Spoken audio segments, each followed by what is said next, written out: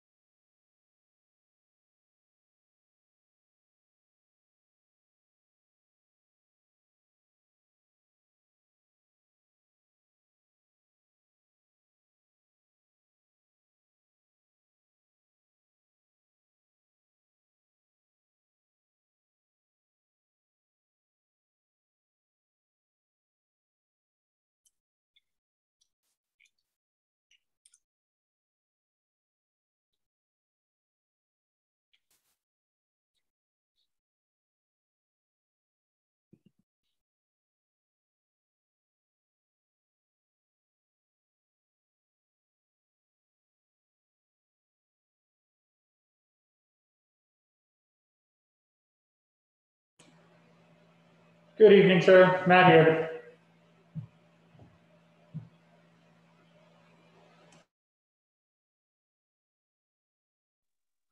Hey, Matt, it's Jeff. Good evening. I see. I did my intro statement. We're just waiting on our group and recording dead air for a few minutes until everyone comes together. Okay, I'll be in mute. Very good, sir. See you shortly. Thanks.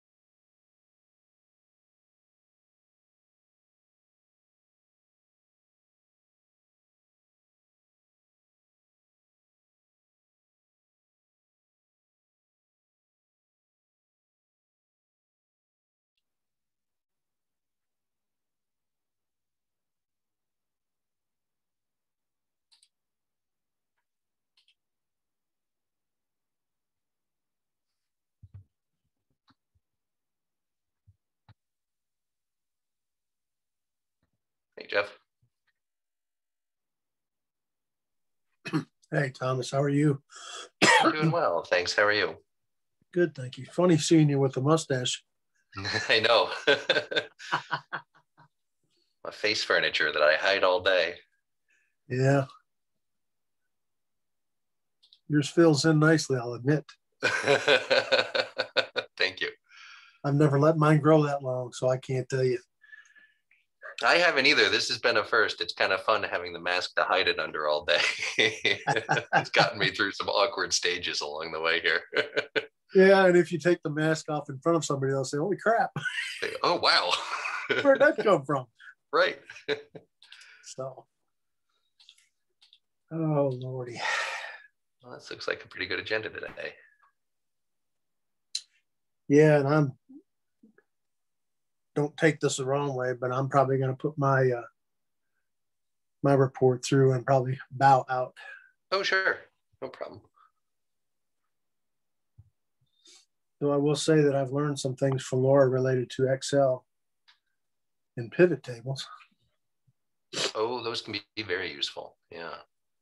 Yeah, it's a matter of not having the knowledge to work them, though. And That's right. as you know, I am just started messing with that and got myself pretty confused in a hurry. Yeah. I'll be right back. I'm going to grab a glass of water before we start. All right, I'm going to mute.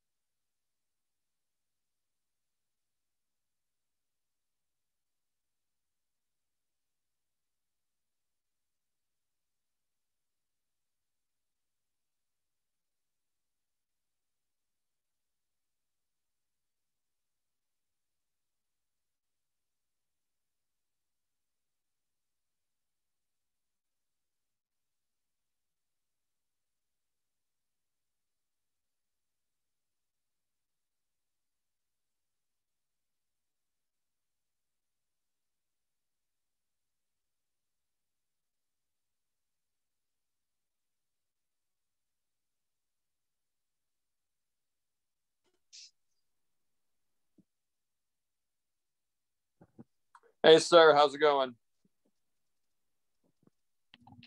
Hey, Dan. I'm going to put you on mute just for a second too, but I'll be right back. No problem. Making sure I'm in.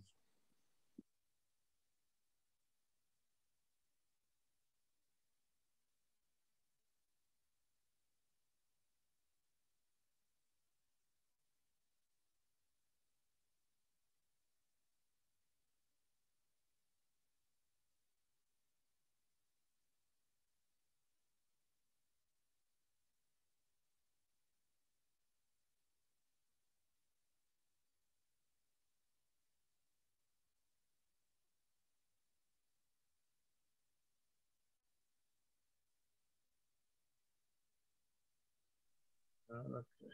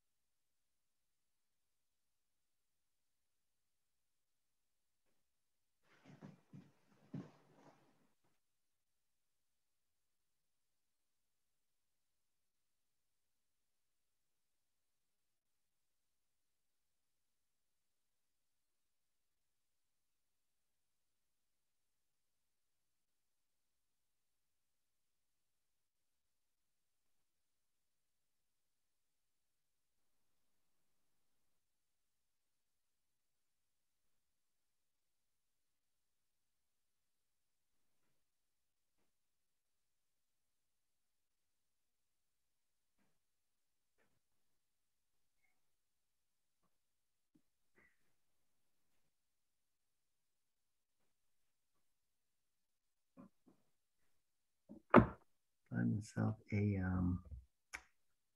choose a virtual background. I don't have anything that's not UVA, huh?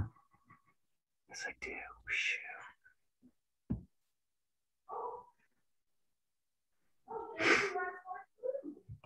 Because he's perishing. Should I feed her more? Sure. Oh, Stanton.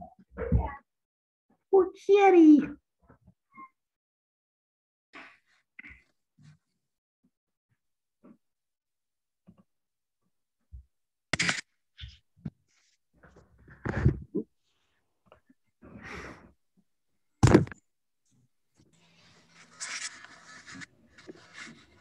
Good evening, everyone.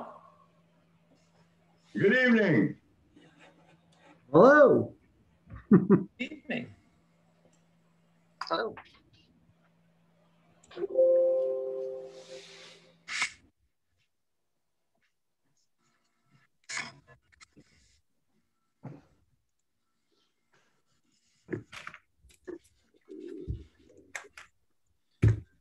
Eddie, how's that new puppy?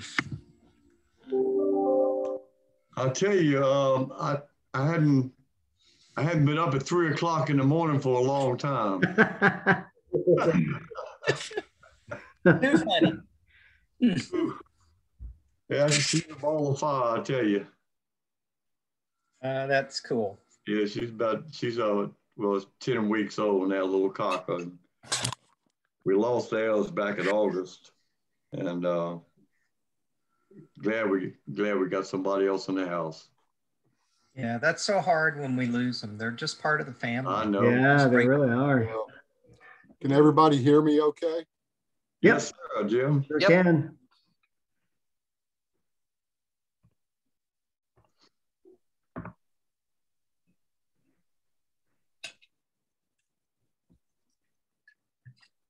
Hey, everybody. Hello, Dan. Hi. How's it going? Very good. How are you, sir? I haven't talked to you in a while. Been a crazy end to the winter. How so? What's been going on? Well, my one son, the videographer guy, just moved to Texas. Oh, wow. Do you find a fun job down there? Or? His wife, well, he wants to be in the movie world, and that's Austin is where another work. Oh, yeah, absolutely. That's a good place to be for that. They just left Charlottesville Thursday morning last week, and Wow. so they're there now. Wow. That's a big change. Yeah, my daughter-in-law is a nurse, so she starts down there in a week. I think maybe 10 days or something. She's a NICU nurse. Okay. I forget what hospital she'll be working at down there. Oh, wow. Oh, cool. That's a very rewarding position, I imagine. I'm sure it keeps you crazy busy. She worked at UVA before. Oh, really? Yeah. Hi, everyone. Hey, Zach. What area in Austin are they moving to? I don't know. I don't know Austin at all. They moved to me. Austin is at Austin at the moment. I know nothing about it, never been to it. It's a cool town. It's a fun, there's a lot of great live music there and a lot of arts and kind of a really young, energetic kind of feel to it. Yeah, his two sisters helped him, and they just flew back separately. One to West Virginia, well, one to Pittsburgh and one to here. So they both got back late last night. Okay. Yeah, I've only been there once, but I was pretty impressed by it. I spent a week down there. Oh, cool. Mm-hmm. Well, I think it's going to be on our to-do list. Yeah. Oh yeah, you should definitely go. Dear Navy friends retired there, and I was stationed in Texas on one of my assignments. Austin's a fabulous place. They'll really enjoy it. Cool. Yeah, it's definitely be interesting. Well, that's glad to hear you all like it. That's encouraging to hear. Yeah. All right, I've got 7:03, so let's got an echo. So let's Mute. I am muted. Turn your speakers off, sir. Just all right, how's that? Is that better? Yep. Much better. I'll just bring my computer tonight so Matt wouldn't have to keep turning the camera back and forth. Anyhow, we got a big agenda tonight, a lot of things, so let's go ahead and get started, and I'll ask the chief to give his report, please. Chief, unmute. Matt, if you'll throw up my report that I sent to you. Coming right up, sir. Calls for service are down again this month. Our officers answered 72. The town or the Albemarle County PD answered 14 of them. We had 3 reportable accidents, one of which was a hit and run. That one was taken by the Albemarle County Police Department because it was at a time when none of our officers were in town.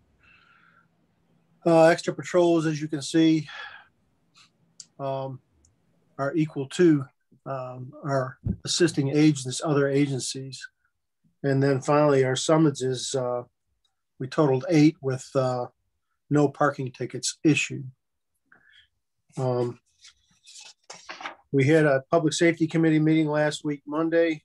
It was myself, Mike Grandstaff, Dave Puckett, Eddie Payne, Dwayne Carr, Frank Sherwood were there. We talked about the 4th of July and the potential for having, or the possibility of having the parade.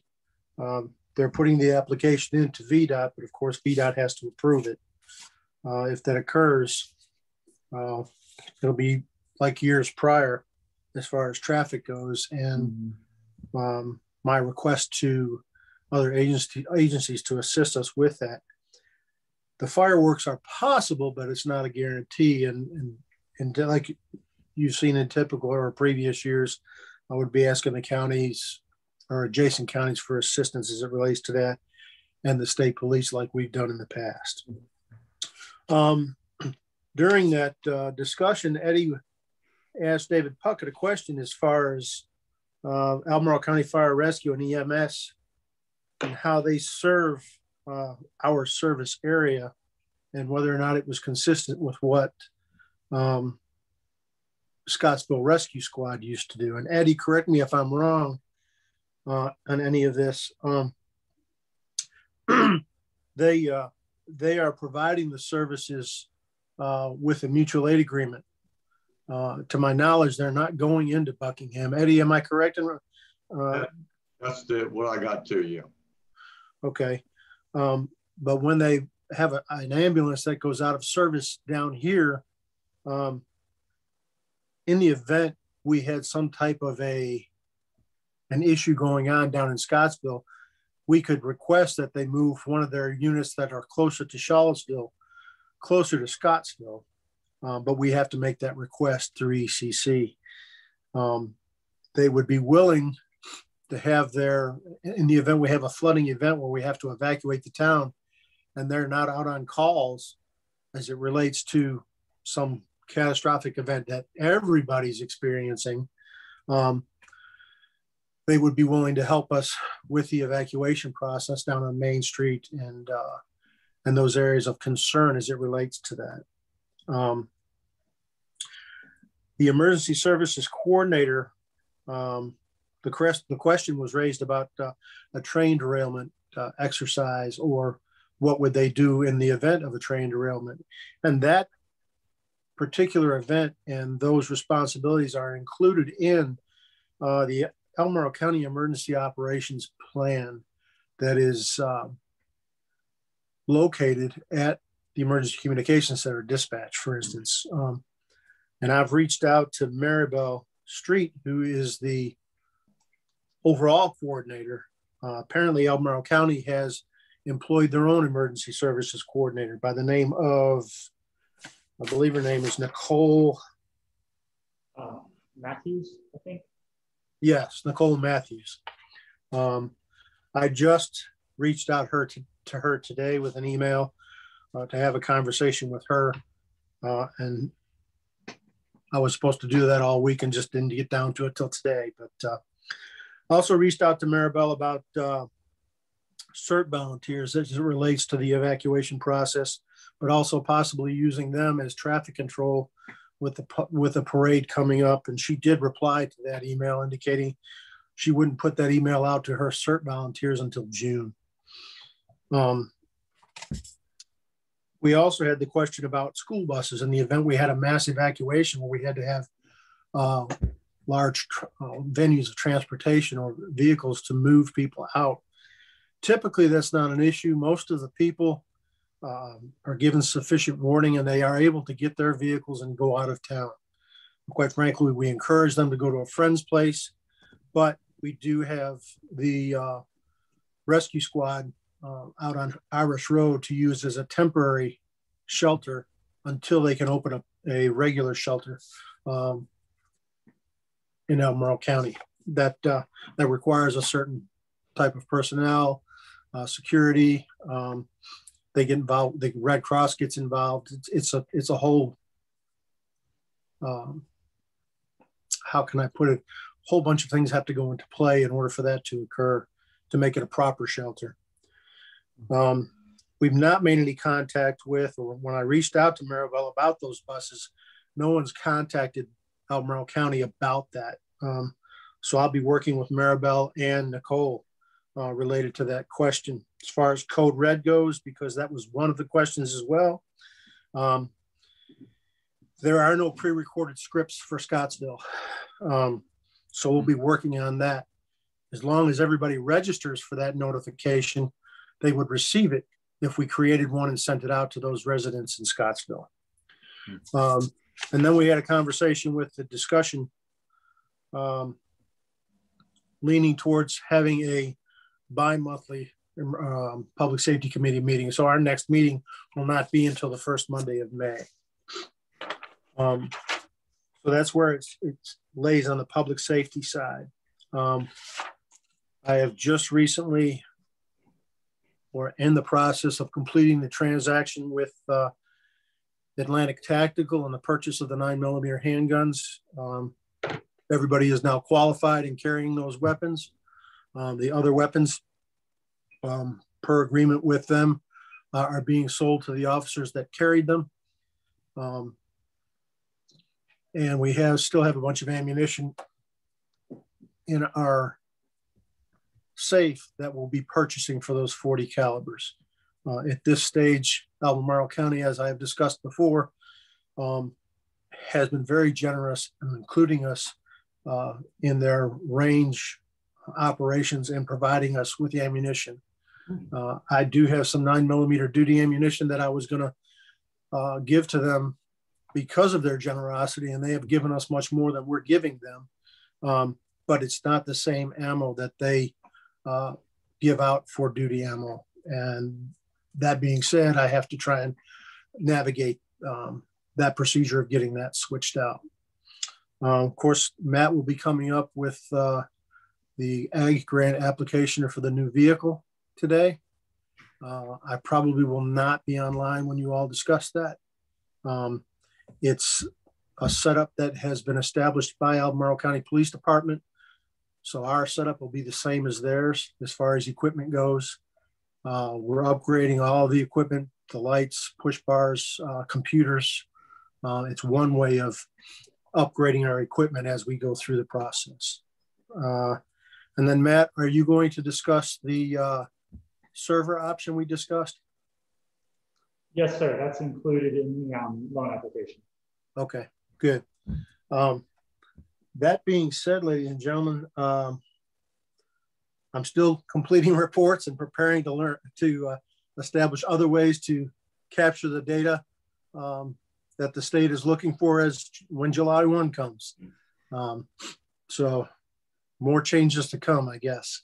Does anybody have any questions? I do. First of all, thank you very much for the public safety update, in particular around evacuations and all that stuff. That's all very good to hear. This is just sort of a general question. We get reports on how many calls you guys have, and this may be part of the challenge of just extrapolating the data. But is there a way to see what kind of calls you're all pulled for? There is now that Laura has helped me. Oh, cool. So let me say that I appreciate Laura's help in trying to teach me how to do pivot tables. God bless her, because I know she needs more patience than I have. But I can go into some of them if you want to hear what they are. I mean, I just think it would be nice to hear. Yeah, I'd love to know just for my own education. Okay, Yeah. so there's a number of calls, and I want to say probably in the neighborhood of 13 or 14 categories, but we responded to, and this includes Albemarle County now, okay? 5 disorderly conduct calls, 2 drive under the influence that didn't relate to us in any way. 1 family offense, nonviolent, alarm, accidental alarms, assisting and backup agencies. We had 3. We assisted other agencies. We had 1. That would probably be the fire rescue. Assist citizen. We numbered 6. We took a report for lost property. There were 9 suspicious circumstances calls, none of which, to my knowledge, were generated any reports. We had 2 traffic accidents. Actually, that's wrong. That should be 3. One of them was a hit and run, and that was taken by an Albemarle County officer because we weren't on duty at the time.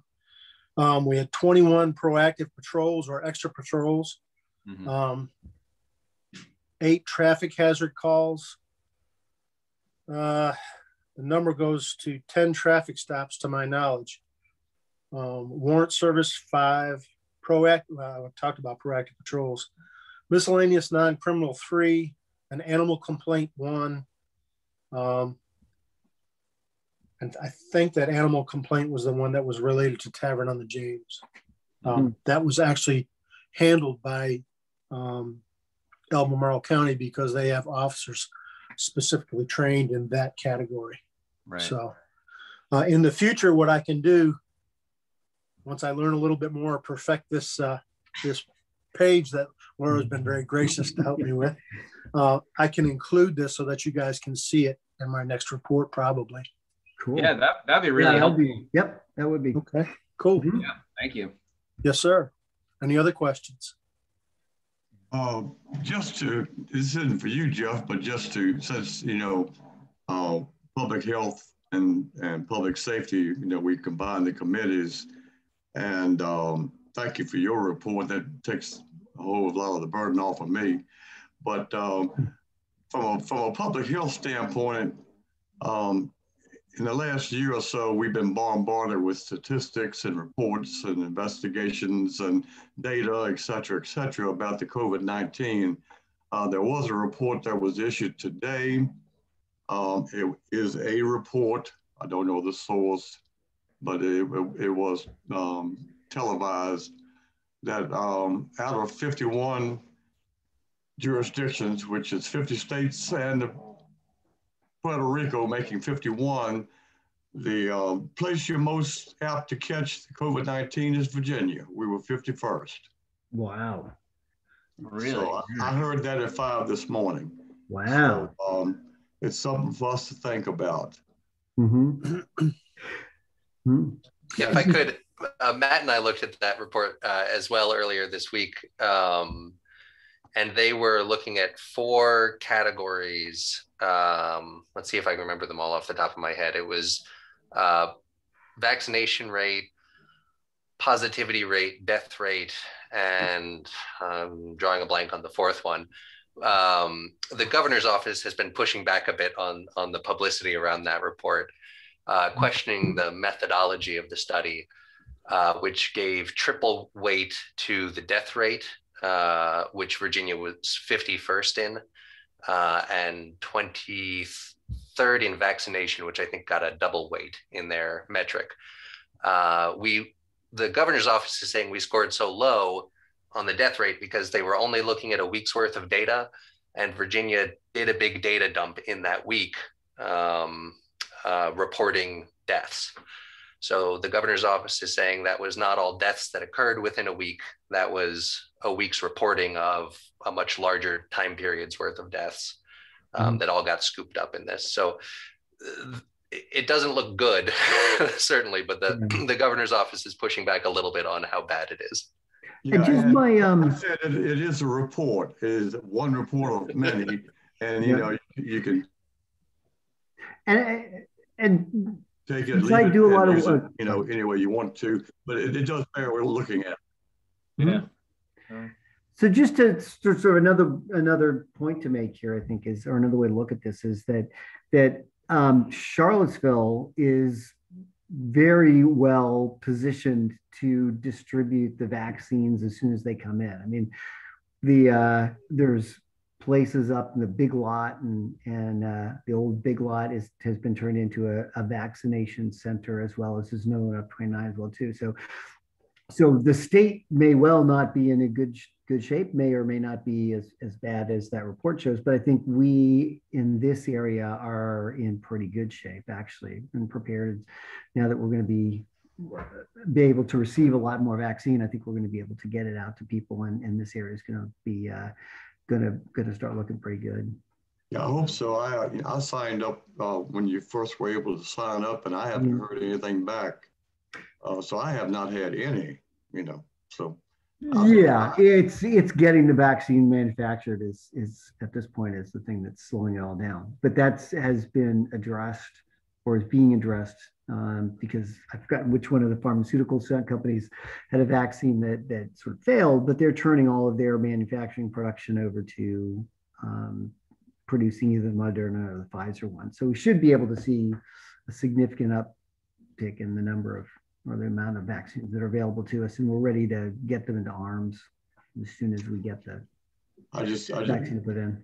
Yeah, the reason I just made my statement was just because I like to see Virginia doing better, Oh yeah. We don't want them to do it worse, so. Yeah. And I also just wanted to say to Chief that I think the more detailed reports that we might be able to get, I think will help us in making a case should we need to raise some more money in the near future. So I think that would be a great tool for us to have. Okay. Okay, any other questions for the Chief? Thank you again, Chief. As I told you earlier today, appreciate all you do. Absolutely. Thank y'all. Have a good evening. You too. Chamber of Commerce report, I really don't have anything other than anytime Linda LaFontaine finds something that she thinks is going to be beneficial to the businesses or individuals in town, she puts it out on the email. Yeah. So just keep an eye on that. It's mainly concerning business owners, but everybody is welcome to attend these virtual seminars that she advertises. ARB, Mr. Bullock. Yeah, thank you. The ARB wanted to extend its gratitude for your support this year of moving forward with poor rated properties and our letter and sort of following through with enforcing our ordinance. So we'll be sending out a notice soon to property owners of said properties, which will include both the resources that we've pulled together, as well as some pretty clear language about the 60-day timeline for meeting with the ARB and the fines and how they accumulate over time, so that residents and owners are more aware of those this time around. And if you know any resident or property owner who falls in this category, you can let them know that if they meet with the ARB, the fine goes away. That's sort of it. What we really want to see is progress on the properties. I don't think we're not interested in penalizing people. We're interested in making progress and working with people on that. So thank you for your support in that way. We're working on a Windows COA for 496 Valley Street. No, that's not it. What, 358? Oh, my numbers all mixed up. Thank you, 358 Valley Street, which has been helpful for us just to think through Windows, because in addition to fences, that's sort of like a new thing that's happening, which is great because people want to fix their buildings. And so we're working through that right now. There's also been some attention at 496 Valley Street, which is the telephone exchange building. You may or may not be familiar with it. It's hard to see from the street, but it's back behind where the space was. But it's this cool old building. There used to be a telephone operator in there. So we've got a COA there right now. Someone wants to redo it.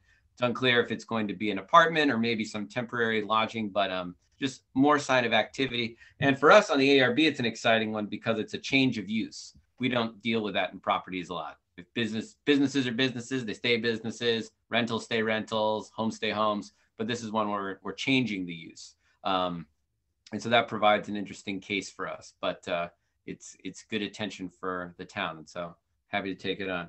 And I think that's, what else did I want to say? Oh yeah, we are gonna also move forward with a couple of property owners who put up fences without getting COAs back in the fall. We're gonna come up with a way to address that with them. One property owner may not know they're actually in the historic district, which is one conversation. And then the other one does know, and wouldn't have gotten the COA approved as it was had we been informed. But we also want to make sure that we communicate with them in a way that is constructive, and so that we know exactly what we'd like to work with them on. I don't think we're going to ask anybody to take anything down, but potential for modifying structures or doing things to make them fit their location. And then lastly, we have a member of the ARB rotating off. Their term ended. They served a little longer than they were supposed to, but it was a pleasure having them on board. So if you know anyone who is interested in applying to serve on the ARB, have them shoot a letter of interest to the town office, and we are going to interview applicants at our next meeting, the first Thursday of April, which is April 1st. Okay, that's all for me. For Zach. Before we get to Lindsay, let me just say a couple things. Both Planning Commission and ARB will probably be a little bit more busy in the future. I noticed there's a contract pending sign on the property across from the Dollar General. So that's all I know about it right now. Oh, cool. We just keep our eyes and ears open for that. And one thing I wanted to mention to Zach, I sat in on their meeting the other night, and there was a comment made about why the Barnetts may not have been here the other evening when the issue of the windows came up. Eve Barnett, as I was told Sunday, is having some pretty serious cardiac issues at the moment. Oh, no. They probably, if they weren't at the hospital, they weren't venturing far away from the hospital right now. So that could have been a reason for their absence last week. So that being the case, let me ask Ms. Brown if you would give a report on Planning Commission. Sure. I have a very short report. We had a public hearing on the special use permit at 501 Valley Street, the little building between, I'm totally drawing a blank, the coffee shop and the Bateau. So that has passed and will be coming up to you guys shortly. And aside from that, we really had a pretty quick meeting last week. We discussed again, we're starting on zoning text amendments. And we've started with intent definitions and some of the numbers for village residential. And after another brief discussion last week, we've gone ahead. We have suggested going to a public hearing, and we will have that public hearing on our first meeting back on April 5th. And we'll go ahead and see if we can't move forward with the suggested edits on those parts of the zoning text. Okay, any questions for Lindsay? Treasurer. Yes, sir. We're now 2/3 of the way through the current fiscal year, closing in and trying to land this budget as closely as we can after a lot of ups and downs. We've all been following economic news very closely and watching the local impact of how the COVID pandemic interfaces with local businesses. Most folks are hanging on, but there's still a lot of employment challenges and reduced spending that we're seeing here locally. That shows up in a pretty wide mix of good and bad news here in the town budget. We have sales tax and meals tax below where they are for a normal year, but not quite as bad as we were afraid it was going to be when we made this cutback forecast.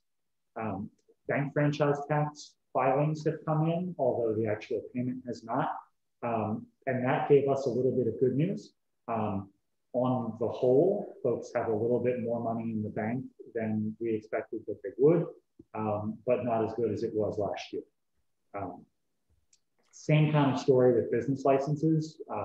Those were due March 1st, and most of them came in. We're missing a couple of the medium-sized large accounts so far, and we'll start assessing those penalties after the end of this month. But the ones that we've gotten, you see some businesses actually did better year over year. You can imagine the kind of sectors where if people are staying home, maybe working on some projects, or the prices of things went up, the business can do more. But other businesses, especially the restaurant sector, are down from last year. So we see the good news and bad news there. On the spending side of the current budget, we've been able to maintain the target budget reductions in several categories, but we've also had unforeseen expenses in others. So part of the budget recommendation here later on in the agenda is the supplemental appropriation for the end of this fiscal year to keep it in balance. The single biggest change on that is the grant and loan application for the police vehicle replacement. That's a project that we want to move on as soon as we can because of the need for vehicle replacement. We didn't know that was going to be that urgent when we made this budget. So those are the kinds of changes to consider as we steer this budget towards its conclusion June 30th. Happy to answer any line item questions about the financial report or discussion about local businesses and how they affect the town. Any questions for Matt? If not, we are pleased to have Supervisor Price with us this evening, and I'll ask her if she would like to go next. Oh, thank you, Mayor. I appreciate that. I'll be very quick. I know y'all got some other presentations tonight. Last week at our board meeting, the two major things we addressed were the community development fees and, of course, the budget. Turning first to the community development fees, it's been a number of years since Albemarle County has increased their fees. There was sort of a part of the fees increase, but over the course of those years, the expenses to the department have risen about 10%, and the fees have not kept up with it. So county staff is looking at how to address this, and as an interim measure, a temporary fix, there will roughly be a 10% across the board increase in community development fees. But one of the more interesting things that came out of their review is the different ways that different jurisdictions establish their fees. Some of them do based upon the square footage of the development, the improvement that's going to take place. Others do it based upon the estimated increase in the value of property after it's either been, built or improved. The other thing we ran into is most jurisdictions have been like Albemarle County and have not adjusted their fees for some period of time. So it's really going to take a good bit of work in order to figure it out. And there's sort of a philosophical question that we addressed as well, and that is, should an individual property owner or developer be responsible for paying the totality of the fees, and the fees should be based upon a rational relationship to the amount of work that community development staff has to put into it, or should they pay a percentage, say 75% or 80%, in recognition of the fact that developments do tend to generate a positive benefit overall for the county based upon, excuse me just a second, let me just let those people know I'm not taking that call. Based upon the fact that improvements do benefit the community at large. So again, it's an interim fix. It'll be about a 10% across the board increase right now. And county staff will look to do some studies to actually reach a decision on the long term, what the fees should be. But given that we're just starting on our comprehensive plan and we're right in the beginning of the budget season, we don't expect that to take place anytime soon. And that leads into the second major topic, and that was we received the county executive's proposed budget, about $465 million. It's a balanced budget, no increase in the property tax rate, although we do recognize that if your property assessed value has gone up, then your property taxes will go up as well. Residential property went up by about 5% overall, but most of our commercial, business, and industrial property decreased in value, most especially in the restaurant and in the hotel and in a lot of brick and mortar store businesses. So still a lot to deal with there. We will have over the next 4 weeks or so about 6 or 8 of these budget work sessions. Our first one will be on Wednesday, and that's really where most of the time is going to be spent. I'm happy to answer any questions that anyone may have. After that, I do have to bow out. I've got something I've got to prepare for tomorrow, but I will be happy to try and answer any questions that you may have at this point. Thank you, Mayor. Supervisor, I have a question for you. Yes, Councilor Gritsko. What did the county, or what does the county say when they think about tourism going into this summer as COVID does start to slowly move in a better direction? What have you heard, or what discussions are related to the different facets of the county with wineries and the tour sites and also the other industries related to that? I think I would say at this point that there's still great uncertainty. Councilor Gritsko, I think most of us are in that cautious optimism that you've expressed as we move out of the depths of winter into spring, as we see more and more people being not just eligible, but actually getting their vaccinations. You know, I've heard various reports that we might be able to reach that mythical herd immunity by June or July. And obviously that, I think, will have a great positive impact. I believe there's a pent up demand that people have to get back out and do things. And so if things continue to progress the way they at least appear that we're moving at this point, that I would mid to late summer, we might be able to see some real positive increase. But at this point, I would have to say there's still a great deal of speculation on it. Okay, that's what I was mostly interested in. And from a tour operator perspective, Charlottesville is one of our areas that we go to. And Charlottesville is actually, you know, because of Monticello and Highland and Montpelier, University of Virginia, et cetera. But all that said, I was just interested to hear what you had heard from the county. Thank you very much. Yeah, and the other thing I would add, Councilor Gritsko, is I did ask the county executive specifically whether the proposed budget for Albemarle County was based upon any expectation of additional CARES type funding. And the answer to that was no, that it is not built in at all. Now, having said that, what I've been reading in the news is that the $1.9 trillion bill that the federal government is enacting will provide some funds sort of across the board in a number of areas, but we have not, at this point at least, calculated any of that into the anticipated Albemarle County budget. It may be that we'll end up having, you know, something really positive come out of it, but I guess it's the old thing, you know, budget your expenses high and your income low, you know, to avoid getting into financial trouble. And I have to tell you, I think we were really, really well served by our county staff this last year to come out of the pandemic last year, at least, in as strong a position as we did. We hope that this will be a good year because we have had to defer some of the planned capital improvement and things like that. And Councilor Malusi, I saw your hand as well. Thank you. Before I ask a question, I wanted to pass on to Mr. Gritsko. The UVA has actually, for the graduation, which has a huge impact on the Charlottesville tourism industry, is not hosting guests for graduation and may even not have it in person for the graduates themselves. So that's a big hardship on our local hospitality for sure. My question, Supervisor Price, is about the property assessments. I've been approached by a number of residents with questions about property assessments and wondered if you could just talk to maybe the various categories that they're doing those assessments or areas that we're being compared to. Within the town of Scottsville, I have neighbors whose property has gone up and I have neighbors whose property has gone down in the same area. And so wanted to get some more information or at least maybe get networked to somebody that can answer those questions for our residents. Yeah, I apologize. I don't have the name of the person right off the top of my head, but I will get that for you. I've also received some similar inquiries about, you know, the differences in assessments. The manager of that section of the county staff over the last several years has dramatically closed the gap between the actual property assessments based upon real estate transactions and the value of the assessment that the county is reflecting.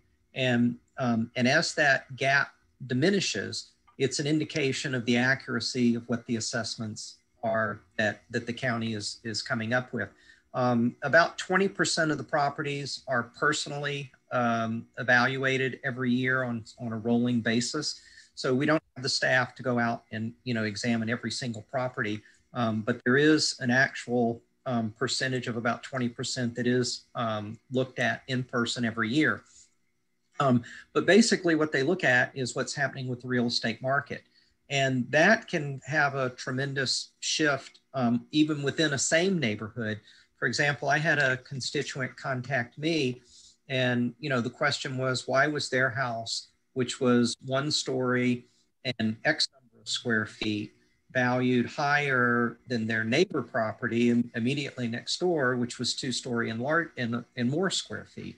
And what comes back is that particularly in neighborhoods where there are aging population, the single story ranch per square foot is a much more valuable property than the multi-story because of the ease of being able to get around on the 1 story.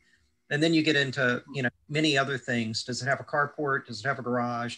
But each one can be looked at. There is a process when someone gets their assessment that they can contest it. And Councilor Malusi, I will send an email to you as well as the mayor and town administrator so that they can share it with everyone else on the town council of who that contact person is. And I apologize, the name just escapes me at the moment, okay. But they're very so when those come in. It's the real estate sort of like the qualities of the individual house. Are they being compared to other properties within Albemarle County specifically, or are they being compared to other properties in the surrounding area? So that was one question. I didn't know the response. Yeah, I think the basic thing would be within Albemarle County, but if you're on the periphery, that's the problem. Okay. Then it's just like if you're going to purchase a property and they look at comparables. Mm-hmm. So if you're in the middle of Albemarle County, mm-hmm. your is going to be assessed based upon other properties in the middle of Albemarle County. But mm-hmm. if maybe the property line went between Albemarle and Fluvanna. I don't know of anyone who might have that sort of a situation. There's a number of them. Yes, including Councilor Bullock. They still live on one, yes. Yeah, but actually that can make a significant difference because of what the county offers. I've spoken to a number of property owners in our adjacent counties who they sort of bemoan the fact that they're not in Albemarle County because the services that are provided here exceed what they're able to get in their county. It's all of those variables that come into play, even things like how close are you to a fire hydrant? Right. Right. What the road you're on. So there are just too many vagaries for me to be able to address. But what I've experienced at this point, any constituent that has contacted me with a question about their assessment has been able mm-hmm. to get a very and actually very thorough response back from the assessor's office. Okay, great. Well, I look forward to getting that information from you. Thank you. Any other questions? Well, I apologize. I do need to leave. I know y'all have got another presentation coming, or several of them scheduled for the county. I'm sorry? Next on the agenda is my report, and I'll make it quick. Best thing that's happened to me in the last 2 weeks was Friday when I got my second vaccination shot and had absolutely no side effects. So it was it's over and done with, we hope. I've had a couple of meetings with Matt and Supervisor Price since we last had our last council meeting. Also had a couple of meetings with the chief just to keep up to date on what's going on in his department. As I said, I sat in on Mr. Bullock's ARB meeting the other night. Come by the office here every few days to sign checks and take care of some other administrative things. And on this Friday, the chief and Matt and I, and I'm not sure who else will be interviewing a candidate for a part-time police position that we have available at the moment. So that's about all I have right now. Anybody have any questions for me? If not, I'll ask Mr. Bowling if he'd like to give any type of report this evening. I have one thing to talk about. I've got the form of the legal document that the Virginia Outdoors Foundation wants to use for the town park. that Dr. Hurt and the town is involved in, the VOF grant to the town. It essentially follows I don't know if any of you are familiar with the Outdoors Foundation, but they essentially are largely involved with conservation easements, which you may or may not be familiar with. And the form follows that, but it's modified for like a park operation.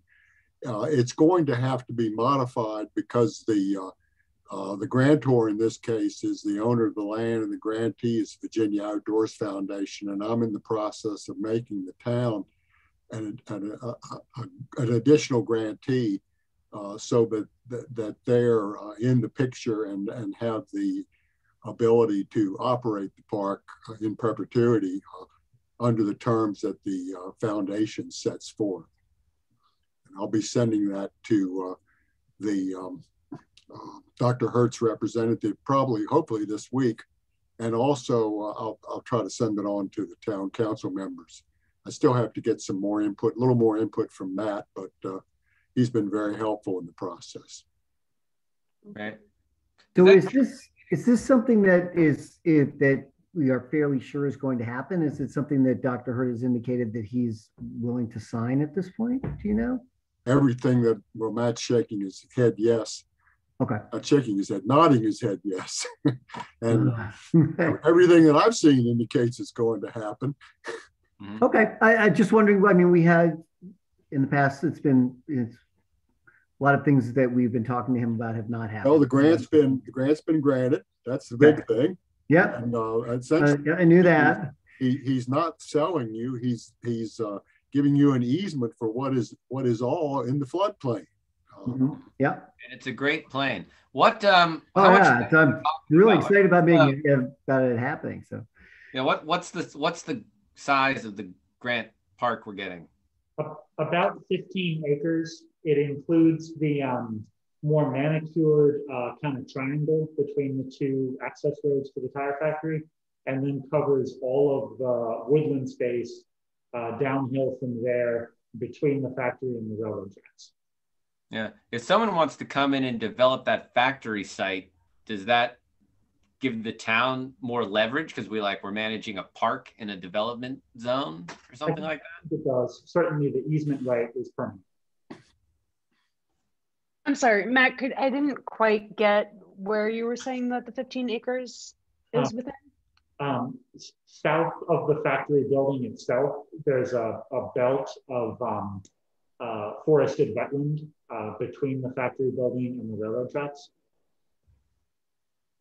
The exciting thing about it is that it's it gives you closer access to the river, and it's also ties into the town's park system. And you want to call it the urban park instead of the more rural park that lake that you have. So it's a long-term project, but it's a nice piece of land. It is. It's sweet. Yeah. Okay. Any other questions? Then we'll ask Matt to give his report. Thank you, sir.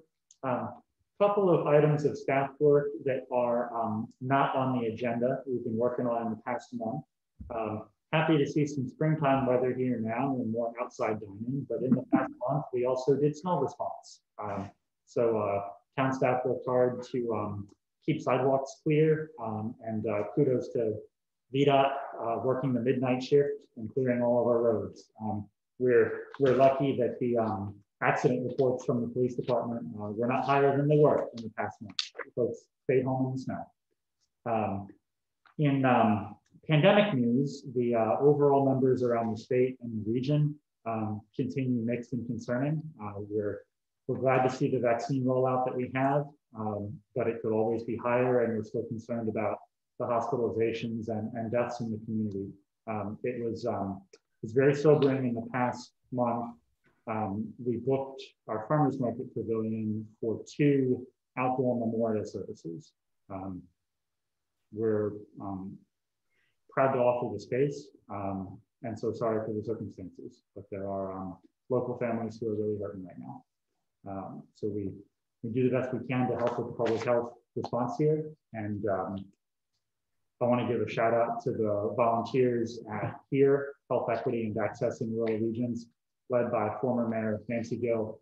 They've made a big push in the past month in distributing all of the sanitizer, masks, and health information that we can stockpile. So there's not a whole lot of that left behind the camera. They've distributed it to the food pantry clients, churches, and small businesses. So it's important that we stay clean, stay distant, and masked up for the next couple of months while we get this vaccine rolled out. Thinking about wider policy, I was happy to get a call from the congressional staff of our new congressman, Representative Bob Good. He's running his field offices differently than his predecessors in that office, and really wants to run a network of mobile sites that get him closer to more of the residents. So he's asked permission to send some field staff to Victory Hall here 1 day a month to meet with constituents, work on constituent services, and take opinions for or against any bills that he's working on. So he will have staff here between 9 a.m. and noon tomorrow. They've booked a few appointments, but it's also available for drop-in. So if you or anyone you know is interested in sharing your thoughts or getting some help from the congressional staff, they'll be here to do that. So we're happy to host that. We host all kinds of different agency partners at the local, state, and federal level at different times. We have the agenda items coming up, but are there any other questions about staff work? Okay, if no questions for Matt up to this point, then we'll just turn it back over to Matt for item A under new topics. Okay. Thank you very much, sir. As you heard from Supervisor Price, the county government heard their budget recommendation last week, and we're following on the same schedule. We have 3 months available for our budget deliberations, public hearings, setting tax rates and approving appropriations. And as I said before, we're looking both at the current fiscal year to reconcile that budget and make sure it doesn't end the year in deficit, and also planning ahead for the next fiscal year. This is an important time to look at the reality of the economic news, and as honestly as we can, try to make a conservative prediction about what we think the economy is going to do and how we can most effectively complete the projects that advance the goals of town council. The COVID recession impact continues. We don't know how quick this rebound is going to be, and 2020 was one of the worst years in American economic history. We still have 10 million people nationally who had good jobs this time last year and don't now. We've only recovered half of the job losses in the past year, and that remains very true in the local economy, in our restaurant sector, and many of our commuters to Charlottesville. We see the impacts like that in our local businesses. And you all probably know someone whose situation in life is different now than it was this time a year ago. That certainly shows up in the town budget. But your goals as a town council remain very ambitious. In the months past meetings, you've been able to make lists of your projects, set your priorities and goals. That work has been very focused in the past few months, but it has been a project of this council for the past several years, updating comprehensive plans, strategic plans, planning for the future. So you've documented the equipment, the maintenance, the staffing, the construction that you want to do in order to make Scottsville the community of quality that you expect. And you hear from residents over and over the disappointment when these things are neglected or slow to make progress.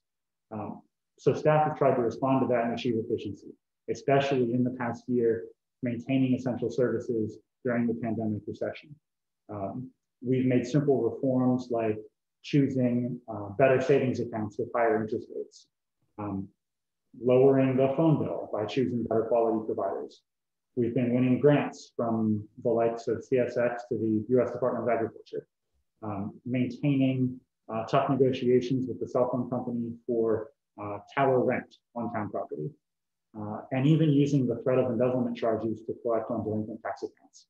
In all of these areas, we've maintained efficient local government services and balance this budget as closely as we can. Staff have gone without raises in the current year and taken reduced hours. We have one vacant police department position now, and Chief Oliver didn't mention that his full-time officers have been picking up the extra shifts, and they don't earn overtime for their extra shifts. They're just working harder to make sure that everything is patrolled to the same standard that you expect. We have to try to repair some of that accumulated damage, because we can't make all of those same kind of cuts again in the next year. We've already done what we can. So the hard choice is going to be whether to increase taxes or give up on some of your goals. We're not going to see the automatic economic growth. Passing on those goals means reducing staff, letting equipment wear out and break. We're not building the infrastructure that residents and council members have said they want.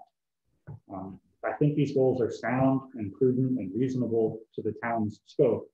And we're using all of the revenue tools that are allowed to us within state law. In many cases, the rates maxed out as high as they go, with the exception of one, and that is the real estate tax. The real estate tax is the most common revenue tool nationally among our country's 19,000 municipalities. Almost all towns in Virginia have that property tax, and Scottsville used it until 1995. Since 1995, Scottsville's government has done public service, in a sense, with one hand tied behind their back. Now we find ourselves in deep water and can't tread water one-handed.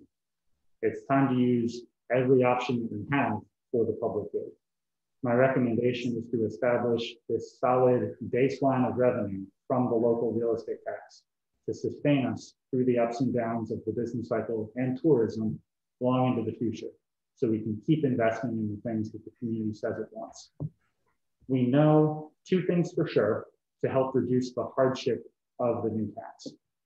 First, we have good news this weekend from Washington, D.C. The relief bill, which passed the House and Senate, includes local aid, enough money that we can delay our tax increase by half a year. Nobody would get a bill until January 2022. Supervisor Price mentioned that Admiral County's budget does not include this funding. We have to be a little bit more risky with ours and including it because the situation is so hard. This budget does not balance without that federal aid.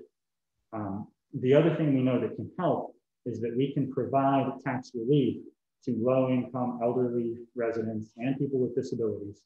A family which is already getting tax relief from the county would not get a big new bill from the town. We can piggyback those ordinances and run the programs the same way. This is, it's hard budget news. It's the hardest budget formulation that I've ever done. But this is the time for diligence and determination to keep meeting our county goals, provide the basic services in our community that we know are important, stick together and take care of each other. If we do this now, I think we can keep Scottsville's progress going forward. Okay. So, any questions at this point? I'm sure you'll have questions, but that's a good overview of what the situation is and what the possible remedies might be. I've got a couple. What was the budget that we passed last year for 2021? $540,000, which was modified by $100,000 of CARES money. So your current adoption is just under 640,000. 640? Yes. And we'll be doing a supplemental appropriation for about 50,000 here by the end of the year. That would bring that up to about 690.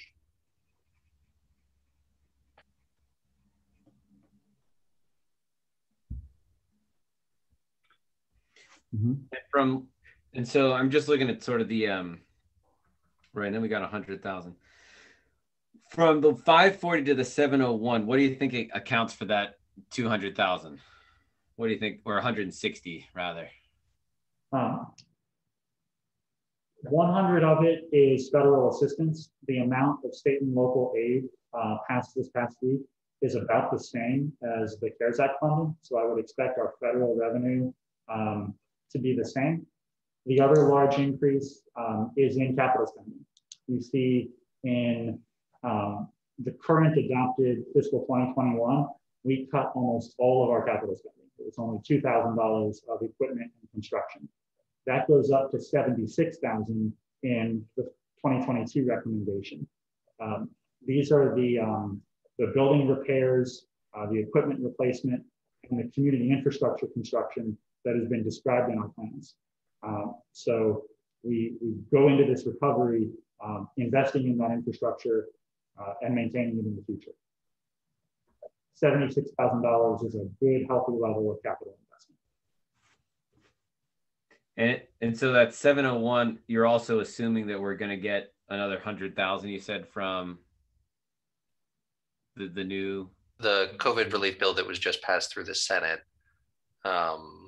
includes a similar amount as the last one in aid to localities that doesn't have the same kind of strings attached, where last year we were trying to spend on new programmatic, on new programs. This funding would be unrestricted in that way. That's right. Virginia Municipal League has already calculated that and shared the numbers with us. So I'm confident in the $100,000 figure. Okay, so then, and correct me if I'm wrong, so comparing to last year, subtracting the $100,000 we're going to get from the federal government, and then the 76,000, that would be like 530. Yes. So the basic operations budgets don't change that much. We restore some of the basic operating cuts. Maybe run the thermostat in this building a little bit warmer, and put in place 3% average raises for the town staff. That's less than what we're seeing statewide. So our police salaries are not going to keep up with the state police, but we're doing the best we can within this recommendation.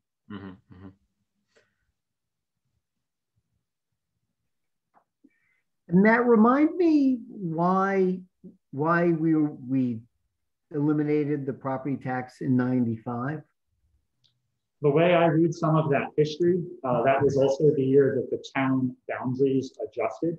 So yeah. I think there was a discussion among town council and the new neighbors that folks who came in to Scottsville on the outer edges of town would not be saddled with a new property tax.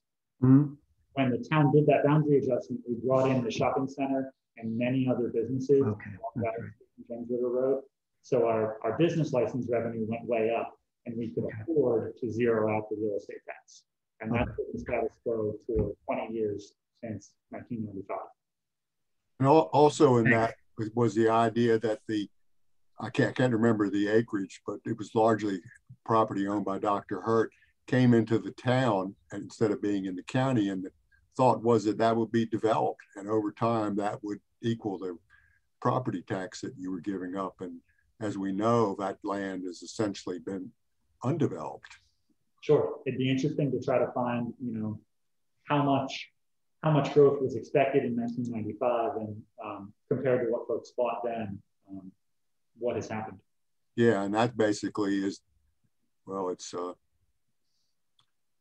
almost over 25 years. Matt,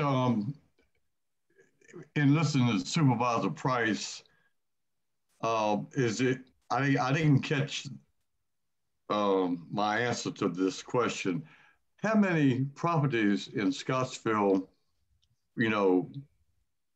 would have been reassessed this year? She says there was a rolling reassessment, but they don't reassess all the Albemarle and Scottsville properties throughout the year. How many Scottsville properties would be affected by this reassessment? Because if the property values remain the same assessment value, the taxes don't go up.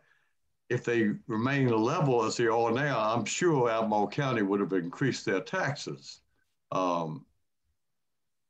So I don't want Scottsville residents to get hit with a double whammy. I mean, when I look at my tax bill, I don't want to say, well, my property value went up, I'm paying more taxes because of that, and I've got a Scottsville tax now too. Yes, sir.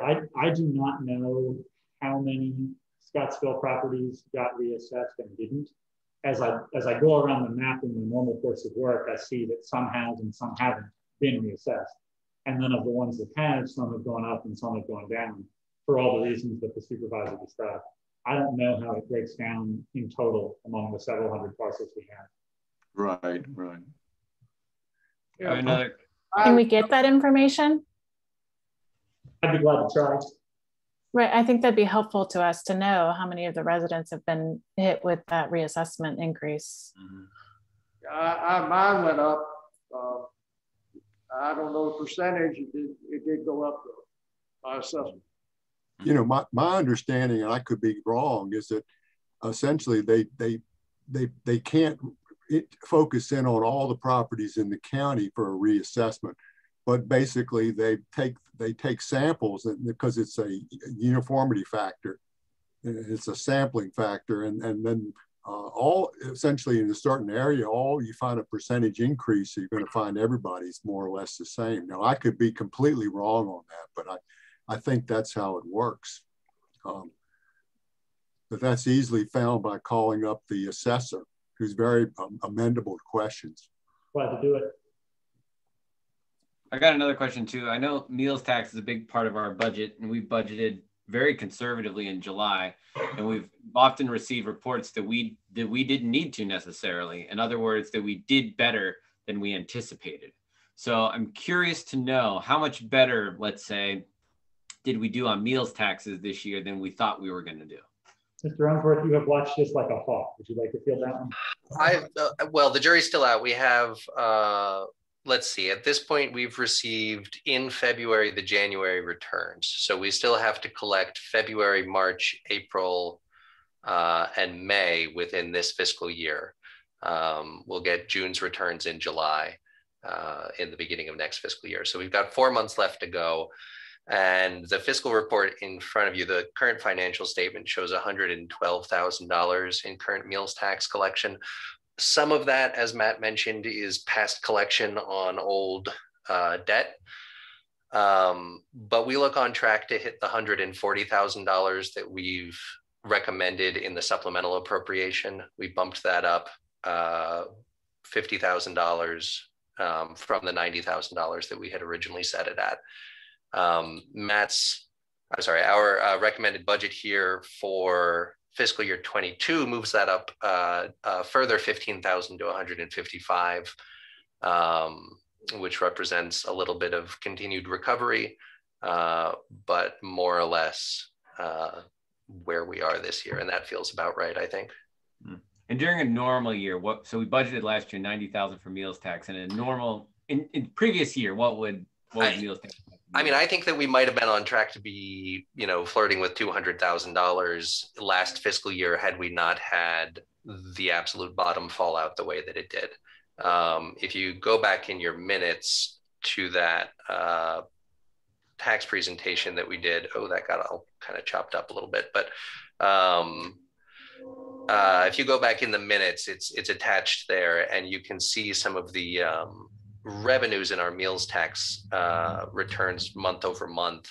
And in fiscal year 19, from the winter on through June of 19, we were in great shape. Things were growing steadily, and that trend seemed to be continuing through fiscal year 20 until we hit February, March, April. Right. So if we're going to hit $140,000 this year, we're $60,000 short of what would have been a really, really good year. So that's impressive. It's a significant drop off from, and that's a hard thing to quantify, but from that where we kind of think that projected growth was headed, it seems like a very steep drop. It does, but I guess what I'm also saying is that that's not nearly as dire as we anticipated it would be if we're coming in just $60,000 under. I mean, we thought we'd be $150,000 under. Yes, absolutely. Yeah. Has been the main thing. We only had the one closure at the very beginning, and that's better than I was afraid it would be. Yeah, and my other question has to do with qualifying for relief. I'm curious to know, like, how do you qualify? I'm assuming it's based on the poverty line, but is it a certain percentage above the poverty line, for example? And my other question related to that is how many households in Scottsville would qualify for that? Albemarle and Fluvanna have slightly different programs for this. The Fluvanna one is simpler. It has a flat number, and if you are elderly and have an income below that number, you pay no tax. And if you are 100% disabled and have income below that number, you pay no tax. Albemarle's is a little more complicated with some tax brackets that create kind of a sliding scale for you pay part of your tax, half your tax, a little bit of your tax, up to full exemption.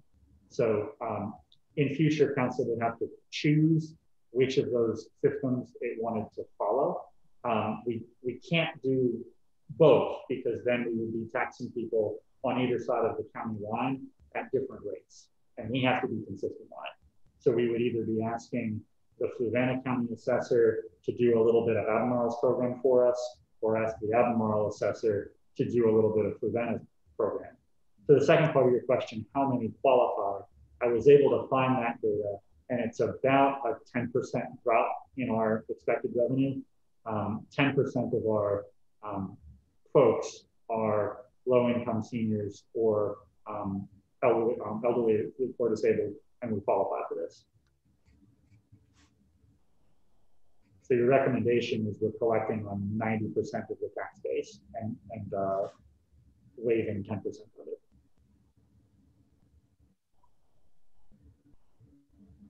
Any other questions? Let's move on to item B and keep Matt on the mic. Yes, sir.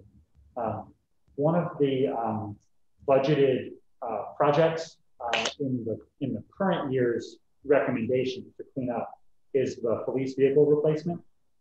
Back several months ago, you heard the presentation from the police chief about vehicle lost in an accident that we need to replace.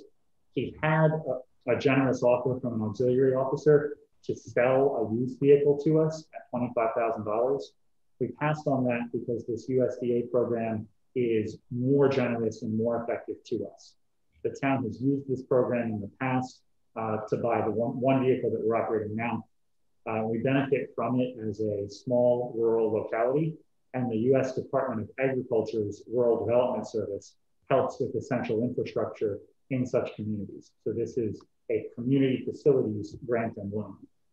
The program grants us 75% of the cost of the vehicle and then gives us a low interest loan for the other 25%. Chief Bullwinkle has followed Albemarle County's loadout recommendation on equipment for a new Dodge Durango model police SUV. It's a pursuit rated vehicle, custom engineered for police work, and then fully equipped with lights, communication, storage equipment, and such for police duty vehicles. That overall package is just over $60,000. The cost of the vehicle itself with nothing in it is $35,000, and there's about $25,000 of equipment in the vehicle and a little bit in the station. This proposal includes a contingency of $6,000 for police IT services in the station to support all of the IT coming out of the vehicles. A police cruiser generates a lot more data than it used to, from call logs and cellular service to a large amount of video. So we're still looking at a few different networking solutions to securely store and manage that data. We have some excellent volunteer help from a coding group in Charlottesville to advise on that project. But I think a 10% contingency for IT is reasonable to implement whatever we come up with. So we can apply for that promptly and get moving on the procurement, but the program does require a resolution of town council that this is something you would want to proceed with. That's available for action next week, if you please, and that would authorize about $45,000 of grant funding and $15,000 of loan funding at an interest rate of 2.15% for 5 years, with no penalty for prepayment. Any questions on that issue? I have a question. There's been some discussion in the past about the police truck shifting to the town staff maintenance. Would that occur with this vehicle grant loan and purchase, or is that still up for discussion? It doesn't have to, but it could. USDA is happy to give us multiple loans that we're paying on. We're not required to pay off the one in order to take on the other. But certainly purchasing the new SUV would allow us to shift the truck over. We would just need to pay off the $2,800 that we owe on it currently.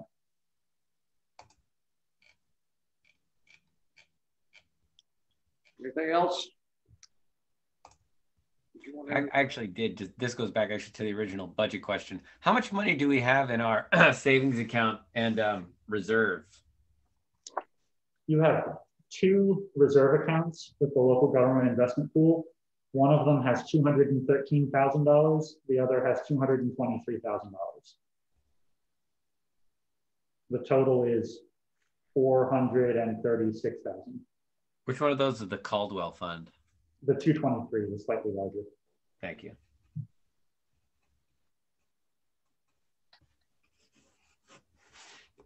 Okay, let's move on to item C. Mr. Fitzpatrick from VDOT's with us this evening. Would you like to take over the microphone, sir? Yes, sir. Thank you very much. Mayor Smith, council members, town staff, good evening. I hope everyone's doing well. Thank you for having me tonight. I've been working with Matt in the last month or so, reviewing your project for the pedestrian improvements in Scottsville. And we're at a point where I thought it was prudent to brief you on where we stand with that project and some issues that lie ahead. Matt, are you actually able to bring up the presentation on the screen? Want me to try to share it? Yes, sir. Do you want your slideshow? Are you able to bring it up?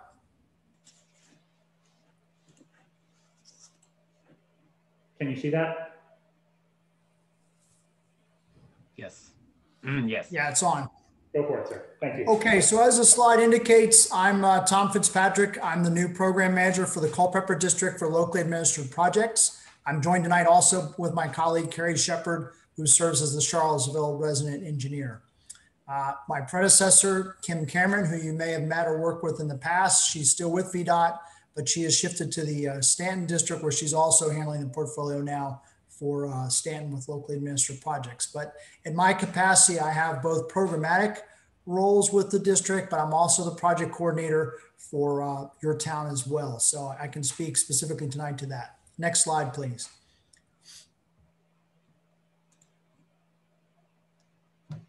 So let's just review the application that was submitted back in 2019. I realize the financial landscape and overall environment in the town and the United States as a whole has changed dramatically with the pandemic.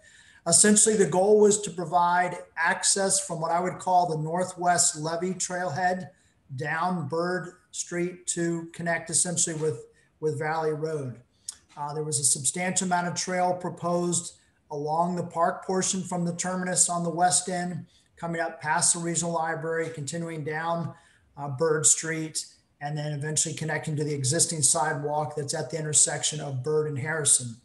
There was a secondary task to do various improvements along Page, Main, and Harrison Streets, where a lot of the sidewalks were in better shape, with the exception of Page, which called for a new sidewalk. But as Matt's indicating, there were numerous intersections with crosswalks and ADA ramps to be installed that were all part of the original scope, and also intended to tie in the southern levee terminus into this overall scheme of pedestrian access. So that was the scope that we had back in 2019. Next slide, please. And just to review where we stand from a budget standpoint, the town did get assistance from a local A&E that helped develop the scope for both the preliminary engineering right-of-way costs, which are we consider the soft costs, and then the actual construction estimate, which includes not only the physical construction, but also the construction supervision that's associated with the project, as well as contingency for the project. So you can see the original estimate in 2019 was just for under $370,000. That was then taken into consideration for inflation, which put us just under $400,000. And you can see to the right that the total project cost, or the grant that was approved, was for the $400,000. And with those figures, we had essentially $45,000 for the preliminary engineering, $30,000 for right-of-way, and the remaining $325,000 for construction, contingency, and the construction supervision. Next slide. So since that time, since the grant was approved, we started to look at the project, and also keep in mind, you might say, why is the locally administered program manager briefing when in fact this was designated a VDOT managed project? Well, once we get a project, the first task we have is to establish an agreement with the locality. And in this case, there was quite a few concerns by the VDOT district staff about the scope and the associated budget. So in my capacity as your local administrative liaison, I've been working closely with my colleagues in Cole.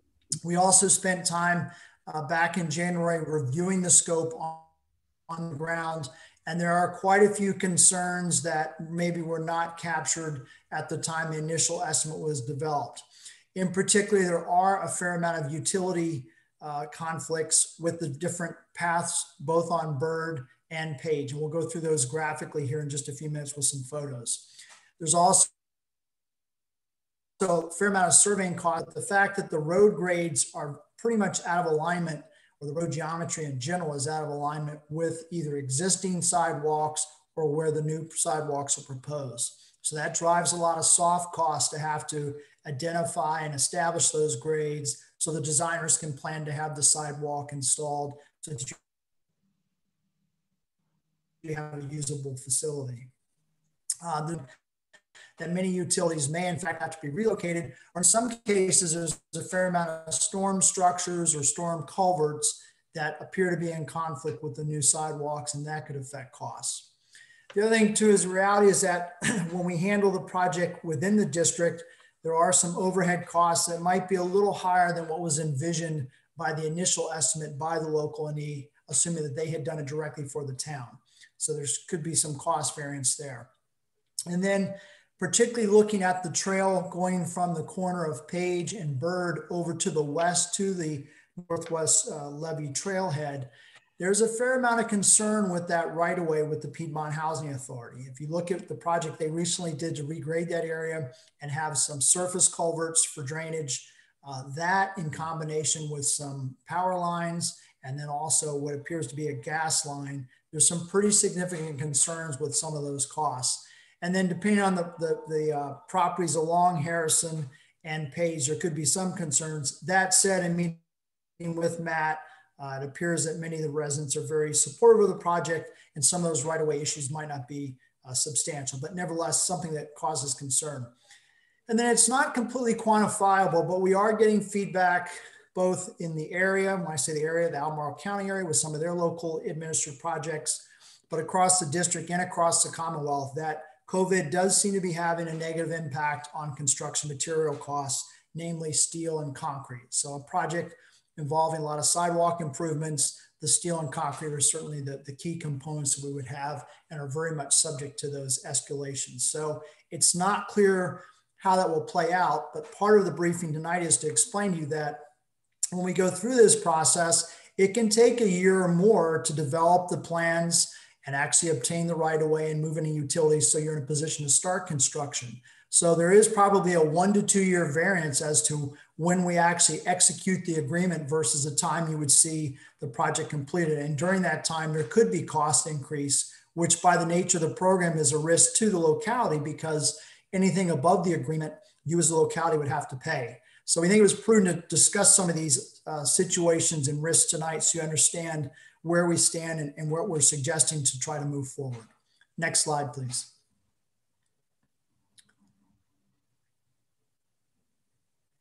So in consultation with Matt, we tried to look at the original scope and we broke it down into what we thought were 3 priority areas based on input that Matt had from you all. The area highlighted in the blue was the first priority. To the left on Page Street was the second priority. And then the third priority was the southern terminus. What's also not really shown on this graphic was while the main priority is Bird Street between Harrison and Page, there was the western corridor going out to the terminus that was considered to be part of that. But we'll go into that in a little more detail as we continue. Next slide, please.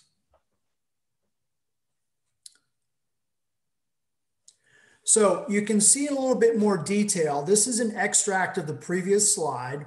That's a little bit busy, but starting on the top row, you have the library to the west in one picture. Then in the center, you have the proposed improvements. And then to the right, you have a view almost at the intersection of Harrison and Byrd looking south towards Valley.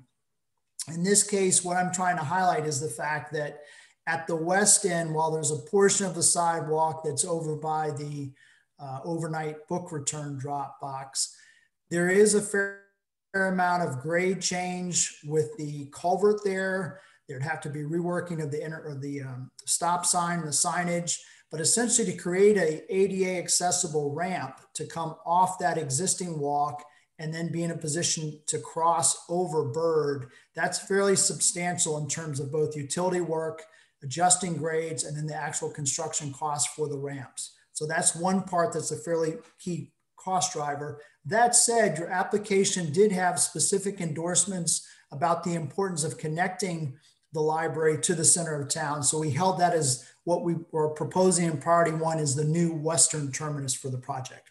Moving more towards the right, the middle section of Byrd, generally about probably from the center to the west, or maybe from a third of the way from the east to the west, that's pretty straightforward. And you can see in the picture there, you can almost even see the stake that marks the right of way. I think Matt is circling it now. So you can see there's a fair amount of right of way. The grade's not too substantial. There is the utility pole, but it's possible with the buffer zone between the curb and gutter and the sidewalk that could be accommodated. So that first part's fairly straightforward. We don't anticipate too many problems. But as you go to the next picture on the right and you start to crest that hill and come down the hill towards Harrison, that's where we start to run into some real challenges.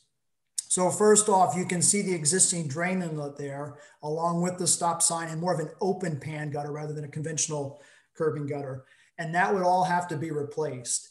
And in addition, we would have to install the ADA accessibility ramp. So that's fairly tricky, but that's probably the easiest side. Now, if we go to the picture, the next picture on the right, now we're on the southeast corner of Harrison and Byrd. And essentially, you've got on-street parking both on Harrison and Byrd, but you can see here the stop sign is technically in the road. That's not proper. The grade there changes dramatically. The pavement is about 2 feet higher than the curb. And just to get the proper width for an ADA accessible ramp, we'd have to expand that sidewalk significantly.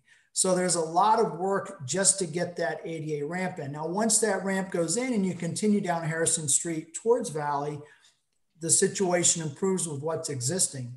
But between the improvements at the intersection of Harrison and Byrd, as well as at Byrd and Page by the library, there's fairly significant improvements that have to happen, and it's very expensive. We did talk about trying to eliminate having a retaining wall where you see the old brick walk and just having a turned up curb detail to minimize that. That's possible. But again, it's really each end of the Byrd section that's fairly significant. So that's essentially in short what we have for priority one. Next slide, please.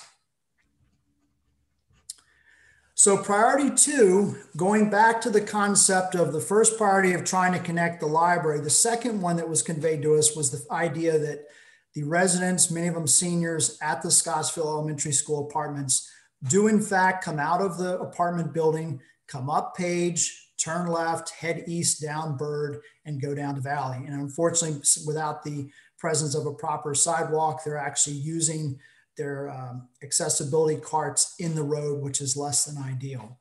So the second priority, you can see here that same stake that Matt had highlighted before. And if you look down Page, there is some grade difference. There is the open culvert, but it's likely that with the right of way, it would be possible to try to get a sidewalk in and connect it down to Main Street with the handicap ramps at both ends. But that would be the second priority. And next slide, please. So finally, while we had showed the southern end in terms of trying to define the different options, we actually went back to the remaining section of priority three, going to the northwest terminus of the levee trail. And these two photos here, the photo on the right is actually starting just about at the intersection where the new ADA ramp would be coming off, where the library drop box is. And then you can see on the left side, you get more of the drop off. You can see the marker for the gas line, and then you've got the overhead utilities. And again, it's not captured. Well, you can see it more on the right side, where you can see the new graded culvert that comes off that. I think it's a utility building, the brick building in the background, but there's some trees and they've got the open culvert. So to try to then get a path in that space with that building, with the utilities, or even if you cross the road and run on the north side, was extremely problematic from a cost perspective. So priority 3 was listed, but you'll see here shortly, we pretty much determined that priority 3 was outside what was feasible from a financial standpoint. Next slide, please. So looking back at priority 1, we highlight the fact there were the extensive repairs that have to have, or improvements that have to happen to get the ADA ramp in. And it's not just at that stop sign in the drop box, but also as you cross Bird to connect it to Bird as well, or actually cross Page and then cross to Bird. Next slide.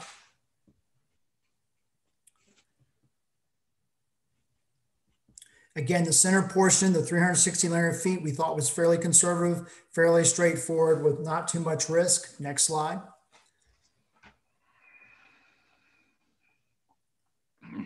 And then this picture here, if you can make out on your screens, the 2 red bars that are trying to approximate the grade change, that ranges from about 18 to 24 inches. So to try to transition that to make it a usable ADA accessible walk with the necessary grades is fairly expensive. It probably would require a fair amount of adjustment to that intersection with the road geometry, as well as building up the sidewalk to make that work. But again, the ideas from the library to the east to this intersection in Harrison and Bird, we'd have all 2 standard ADA accessible sidewalk.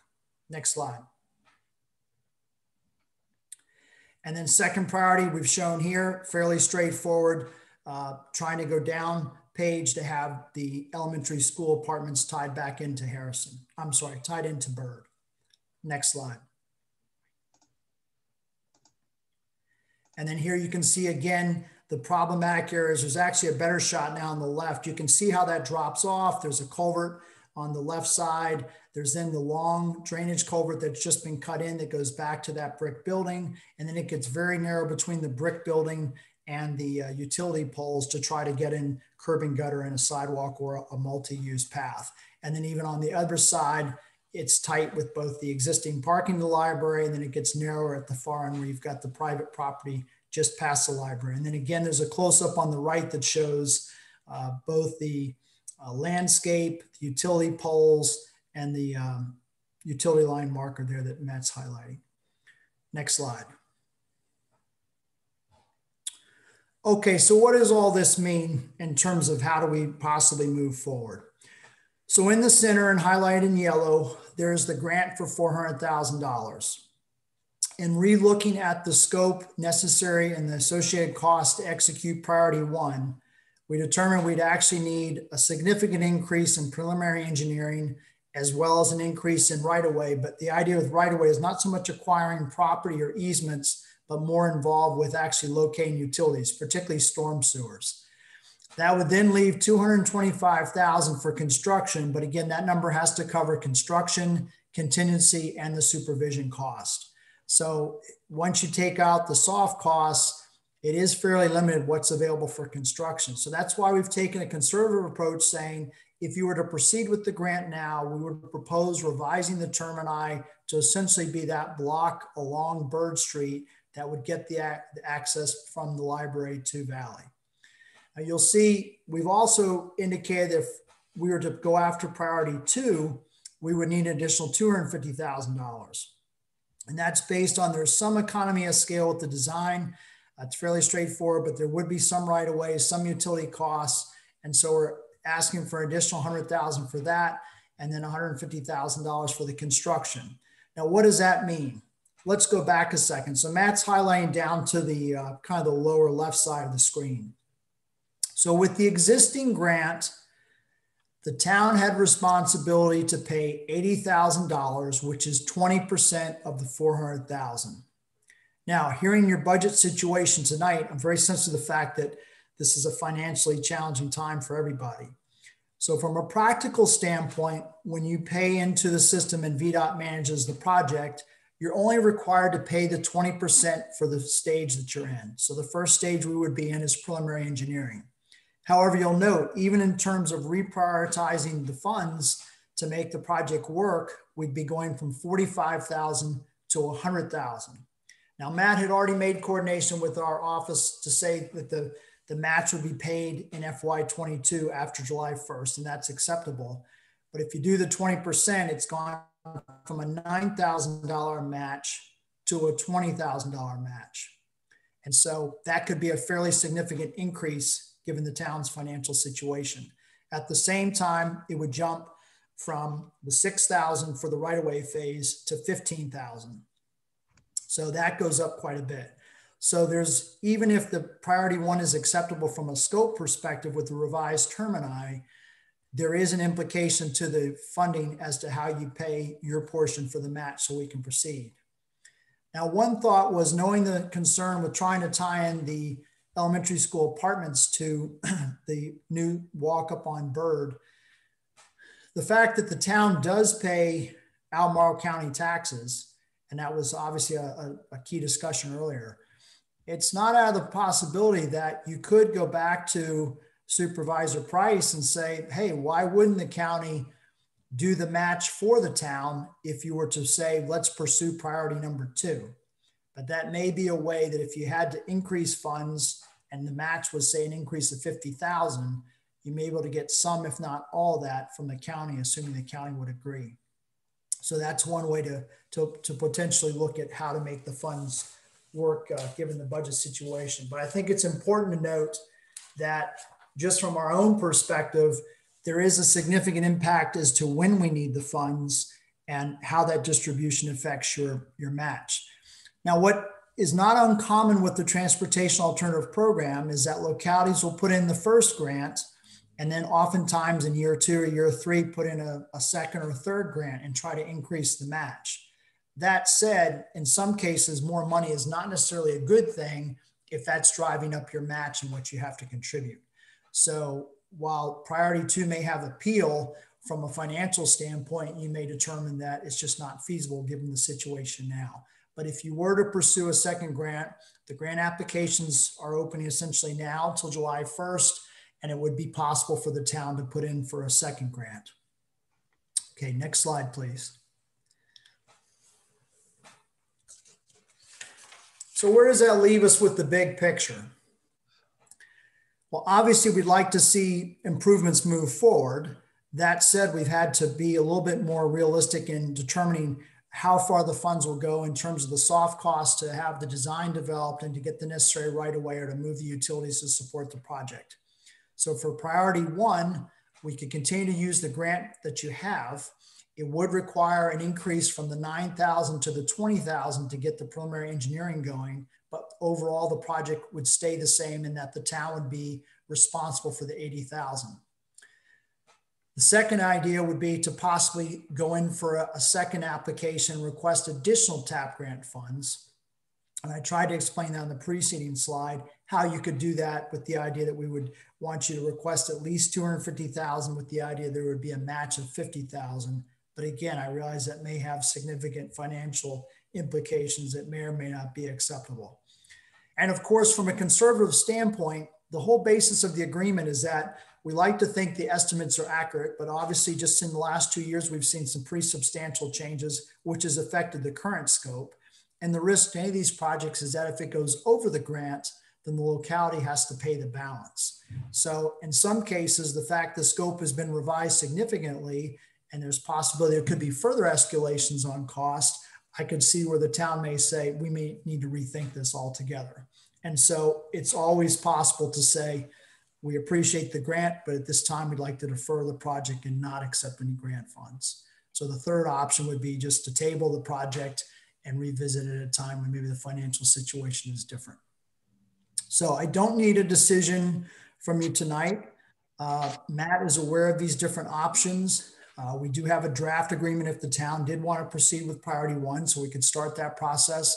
But knowing too that you would prefer to wait to pay the match even under the original scope until after July 1st when we start FY22, there is some time for you to discuss this and determine what's best and how the town would like to proceed. This is Councilor Grisco. Do you mind if I just make a comment? Sure. Yes, sir. I was just going to say you have signed, sealed, and delivered option 3 to me.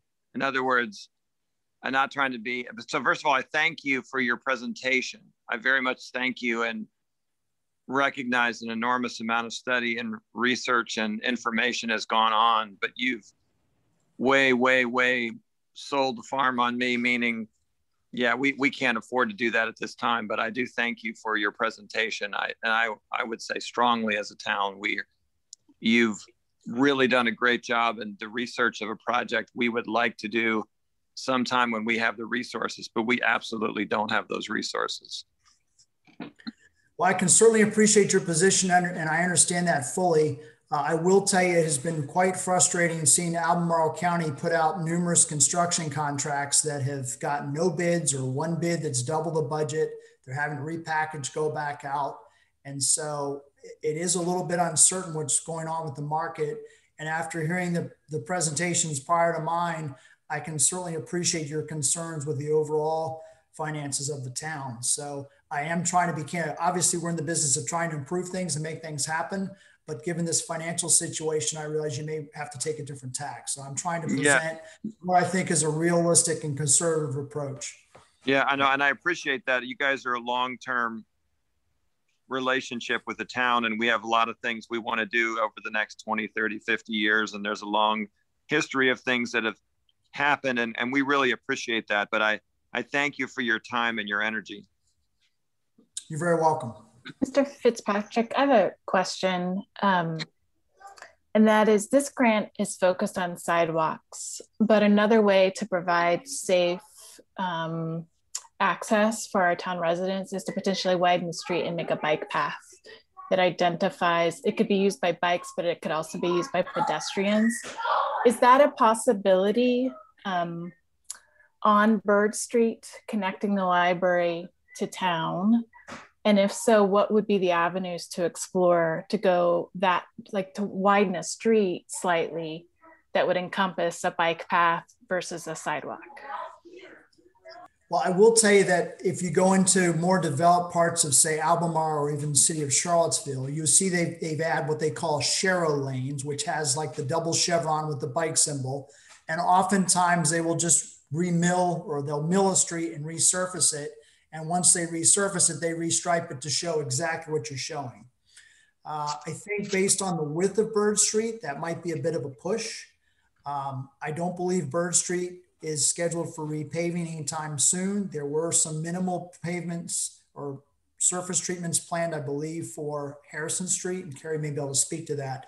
But I don't think we're doing the extensive milling and resurfacing that you could automatically do it.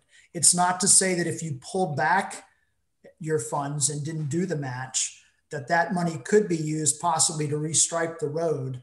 But I think I'd have to defer to my other colleagues as to how you might do that. Like typically we would have a white line showing the right edge or the shoulder of the road, and then yellow lines demarking the dividing of the traffic lanes.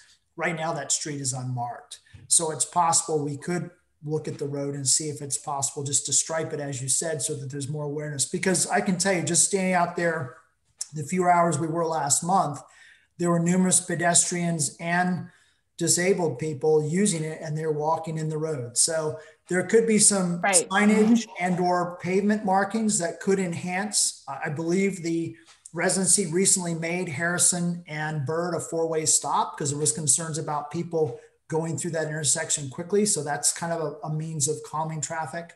So it may be possible we can work with Matt to look at that more closely. The other reason that I bring it up just for council reference is that, you know, we're looking at developing options for the tire factory and potential, you know, housing. So that road has already come up in conversation in terms of becoming one-way street or widening for safer two-way directional streets. So that's where I'm thinking and why I'm asking this question about potentially looking at paving the surface versus adding a sidewalk. Is there any legal or program allowance for shifting money in that kind of way described, rather than building sidewalks, working on the street surface?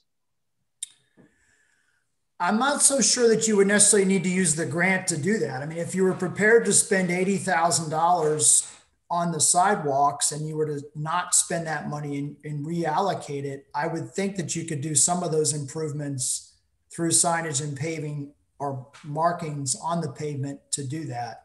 That's one of the things that this council has discussed. We well understand the cost impacts of doing a project to your specs, and we see how much the engineering and right-of-way, the construction cost requirements that you have. So one of the alternatives we discussed in the past is if we keep our budget ourselves and use it for some spot improvements, maybe we can get more bang for our buck on our own, understanding that we need to work closely with VDOT for anything that touches your right-of-way and your property.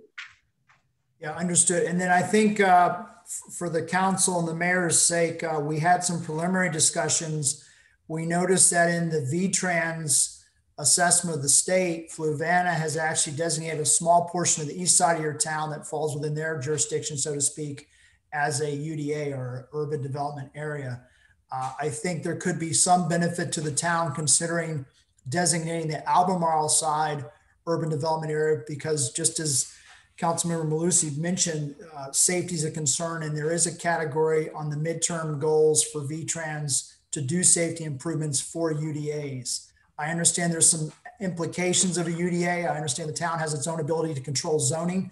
I don't know how that works if you went that route, but understand there could be some other financial avenues to pursue funding in the future that could even be more advantageous than the Transportation Alternative Program if you had the UDA status. So that's not a quick fix, don't get me wrong, but I think long-term from a planning perspective, if you were to evaluate that, that may be a viable way for the town to move forward and to have additional avenues for resources to make improvements like you're describing.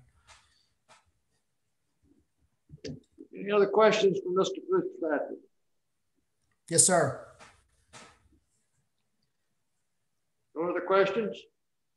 No, but thank you for a very thorough report. I feel very educated about this project. That very much helps my thinking. Yeah, this has been a great presentation. You're very welcome. And I'm sorry the situation is the way it is financially, but I understand you are grappling with a lot of serious financial issues. So we thought it was prudent to give you a fairly detailed breakdown of where we stood.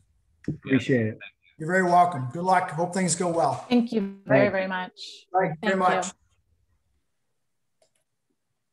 Okay, next on the agenda is Mr. Culp from the county, Albemarle Broadband Authority. You still with us, Mr. Culp? Yes, sir. Thank you, Mayor Smith. Floor is yours. Good to see everybody this evening. It's an honor to present to the town council and town staff, and of course, looking forward to a good conversation. So I wanted to thank Matt for inviting me and Supervisor Donna Price for bringing me back to the town council. I think it's been over 3 years since the last time I was with everybody in person. And I just wanted to give a brief overview of what's going on with broadband and the Albemarle Broadband Authority. And Matt has a presentation, and if he wants to throw it up there on the screen. Can everybody hear me okay? Mm-hmm. Yeah, all right. Just fine. All right. Yeah, that Fitzpatrick guy, he's a hard one to follow. So I'm going to do my best. Get an easier topic. Maybe. I was thinking the same thing, you know, it's you're drawing designs for roads. It's the same thing with this. But yeah, I don't know if we can go full screen. It's a little easier. Yeah, slideshow. That'd be great. Perfect. Let's see how this works. All right, so yeah, I guess you go into slideshow mode there. Yeah, sorry, this is always somewhat of a challenge, right? Yeah, take a quick minute. Yeah, there we go. All right, so I wanted to get with y'all to just let everybody know that we are still looking for partnerships. The pandemic really threw us into a tailspin and made us fully understand that telehealth is a real thing. Originally it was sort of, it would be a nice to have, and now it's like everybody deserves it. There's a lot of isolation going on, and there's lots of struggle to get digital equity for those who don't have connectivity to do a simple thing like have a conversation with a doctor or a nurse. It's just very important. So we've been working hard to figure out ways to get there. The other thing that happened, which most people are recognizing, and it's been a year, is not having our school children in the schools themselves. There was a huge draw to try to get everything going. And we did a couple of things early on in the pandemic to help with that. We worked with the schools and we re-released a countywide survey, which is available all the time. And we would appreciate, the town council's help getting more input from the citizens of Scottsville and the surrounding area, just getting things rolling there so that we have those reports.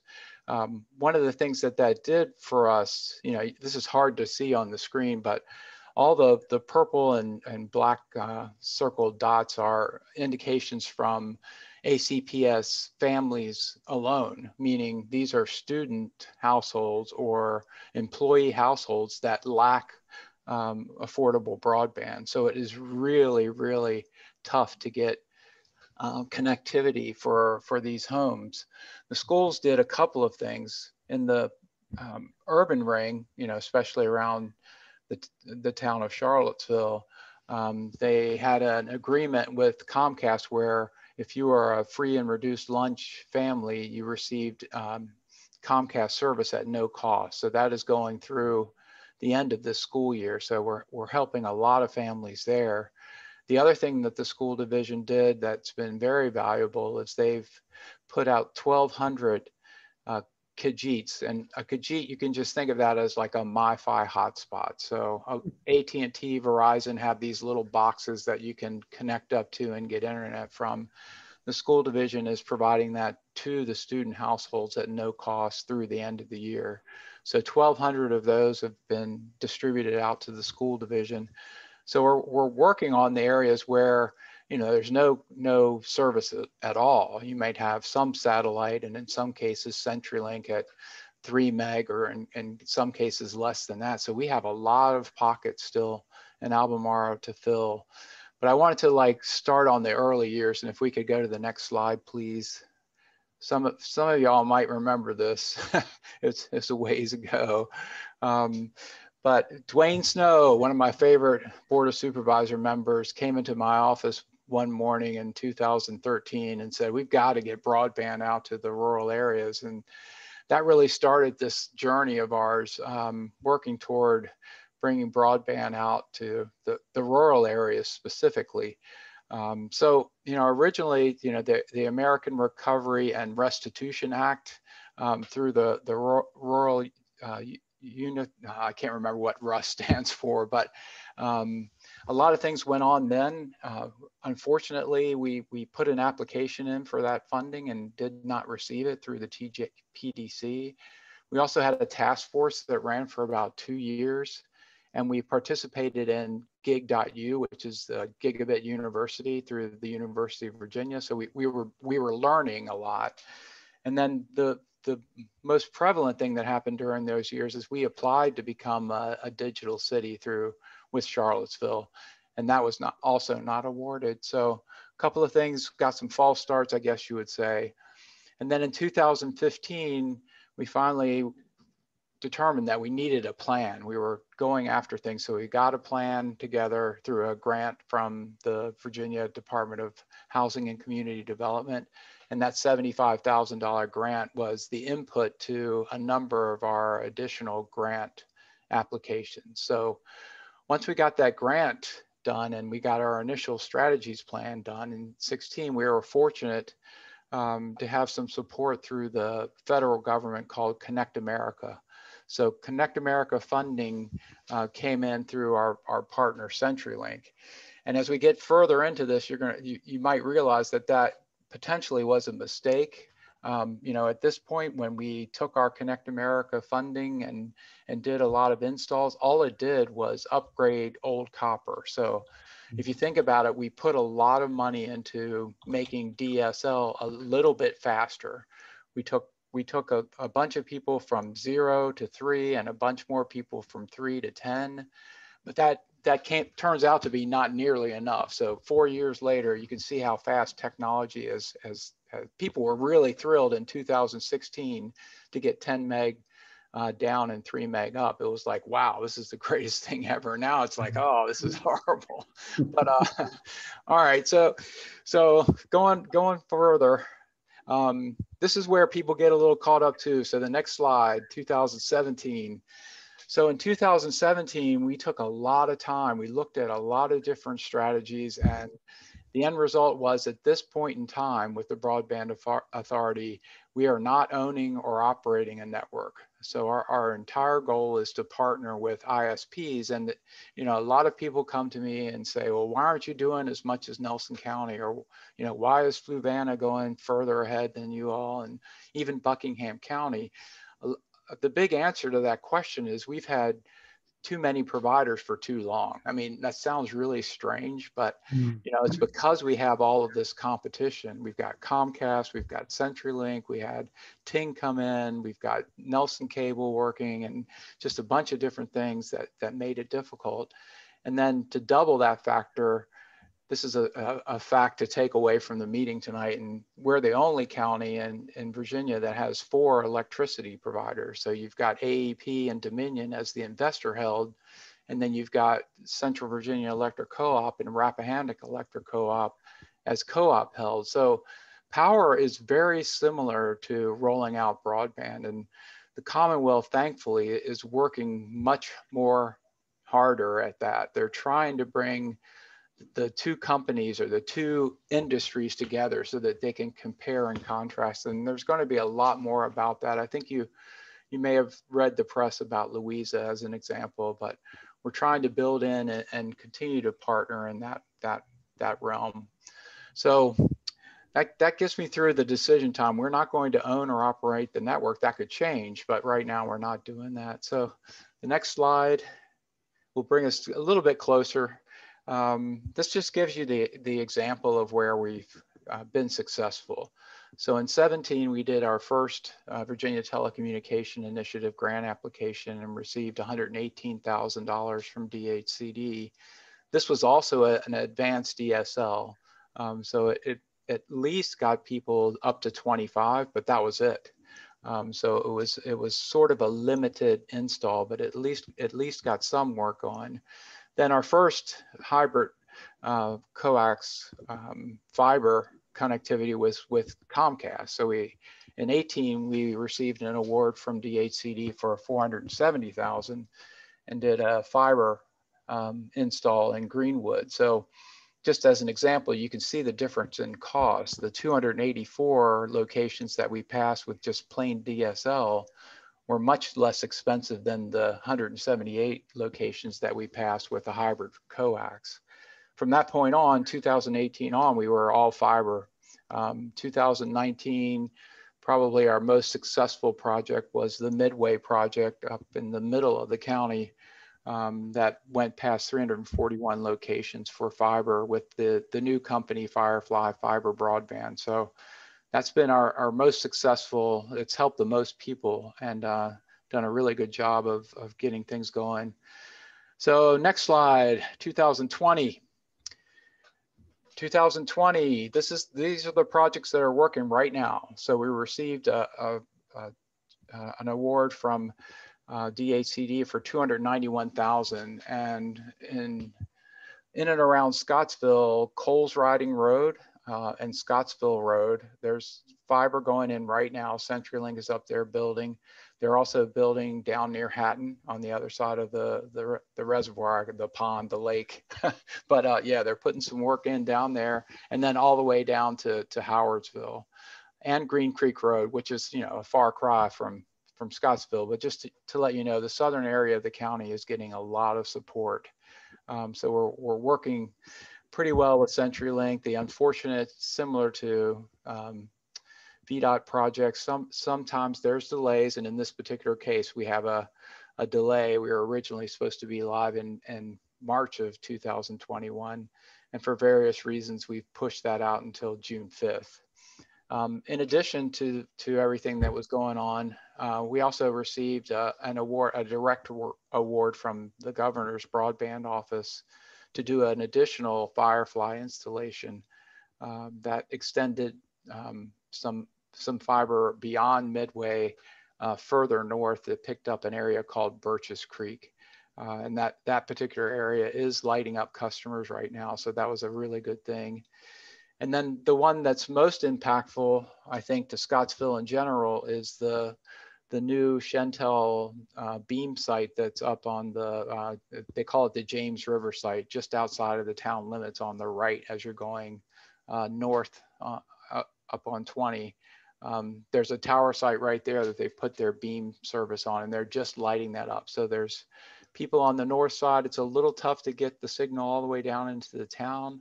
But if you go to HTTPS or HTTP, I want beam, very simple. I want beam, no spaces. You can put your address in and find out whether this wireless service will be available to you as a midterm. We don't see that as a long-term solution. We think fiber is the way to go. We just need to keep working in that direction. So right now we're on pins and needles, and there's various reasons for that.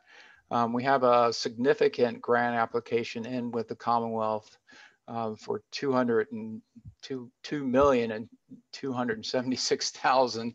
So it's way big. It's our biggest ever. We're looking at another 1,700 around passings. Passings being locations that'll be passed by fiber. This thing is we're very anxious. We're pretty excited. We think we're going to get the award, but we'll see.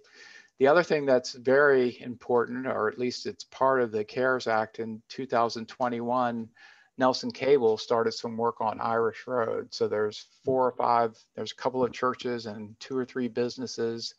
The fire station and the rescue station are all on that route. So Nelson County, Nelson Cable is doing some work to pull fiber along Irish Road. Mm. So lots going on. You're probably like, wow, this is a lot going on. You know, we are looking toward the future as well. We've got a funding request into the Board of Supervisors. That funding request was for $2 million in CARES Act funding to carry us through the end of this year and then into the next year. So that's a significant amount. It's not as much as what Louisa has put forward. They're working with 15 million. We're working with 2. It just, you know, there's just an ongoing need that, you know, we continue to work and try to get things done. We're doing a new program. We're starting a new program for digital equity. So we're trying to work toward providing services for those in need who have seen financial hardship due to the pandemic. So that program will be starting. As I mentioned before, the partnership with Dominion and Civic Firefly and REC, Rappahannock Electric Co-op, is going further than just the Louisa work that was announced. There's going to be some additional add-ons to that. So we're looking at creating what is typically known redundant fiber rings. Rather than a cut bringing down a whole neighborhood, a fiber cut should have redundancy so that the families and all on that fiber can continue to do business and that kind of thing. So we continue to work on a number of different things. So I just wanted to let everyone know that we're doing a lot of work, mostly in the rural areas. I think there's some work that we need to do to make the urban areas more attractive. You know, one of the thoughts that has come up is it possible to reduce the cost of apartment living by reducing the cost for broadband in the apartment complex? And how would we creatively get to that point? It's just something that you know, may make a location more attractive. If there's gigabit service available in multiple locations in a town, it's likely that those apartment complexes, condominiums, townhomes, whatever, will have better resale value or have better occupancy. Yeah. So it's just something to think about that we're starting to work on too. Mm-hmm. So next slide. Hopefully I'm keeping you guys excited. This is my last slide. So I just wanted to give you some, just the summary. We've had 4 years of success with VOTI, which is the Virginia Telecommunication Initiative. Hopefully our 5th year will be our biggest award ever, but we're anxious. We talked about the 2020. That's the 837 more locations that are soon to be offered broadband fiber. We've got some CARES funding, not only stuff that's working now, but we're also looking forward to other projects. So if there's things that Scottsville would like us to do, if there's a creative project out there that's going to serve a lot of people and do it well and within some sort of reasonableness, then we're anxious to work on those projects.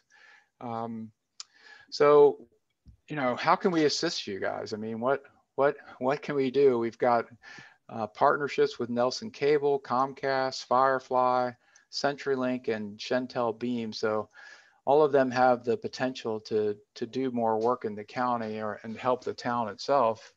So I'm leaving a question out there for everybody, and also I'm here to take questions as well. So Matt, thanks for running that slideshow, and hopefully I can answer any questions. Yeah, well, I thanks for your presentation. I appreciate hearing about them sort of pulling it all together. The Nelson Cable Company is one that I guess I'm more aware of just because being that I've been home for a while. I've been able to watch their work down Main Street here. Okay. And so they've laid a significant amount of cable on East Main Street, and they're planning on going up Poplar Spring Road and Valley Street, which is sort of our main corridor down here. And speaking with a guy who was laying cable one day, he said from here, we could run off, I forget, like one fiber optic line can do like 200 homes. I don't know, it's something crazy, with this stuff, which gets internet, within town limits actually fairly well covered. So what is the county's relationship then with Nelson Cable Company if they're bringing the internet down here like that? Good question. Our current partnership is for a small project down Irish Road.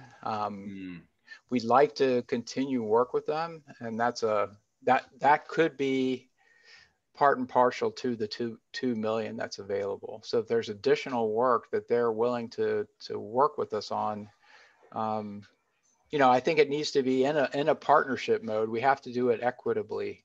We have to make sure that we're serving the right nature of customers. But if it's an extension of an existing project and it's going to bring a lot more customers onto gigabit fiber, world-class fiber, I think there's a lot of opportunity to move forward. So I would encourage continued conversations with that. Jim, I see your hand up. Yeah, you're aware, Michael, I guess, that Nelson Cable has an agreement with Appalachian Power to use their lines. Yeah, the pole attachments. That's right. Okay. Yeah, which makes everything much, much easier.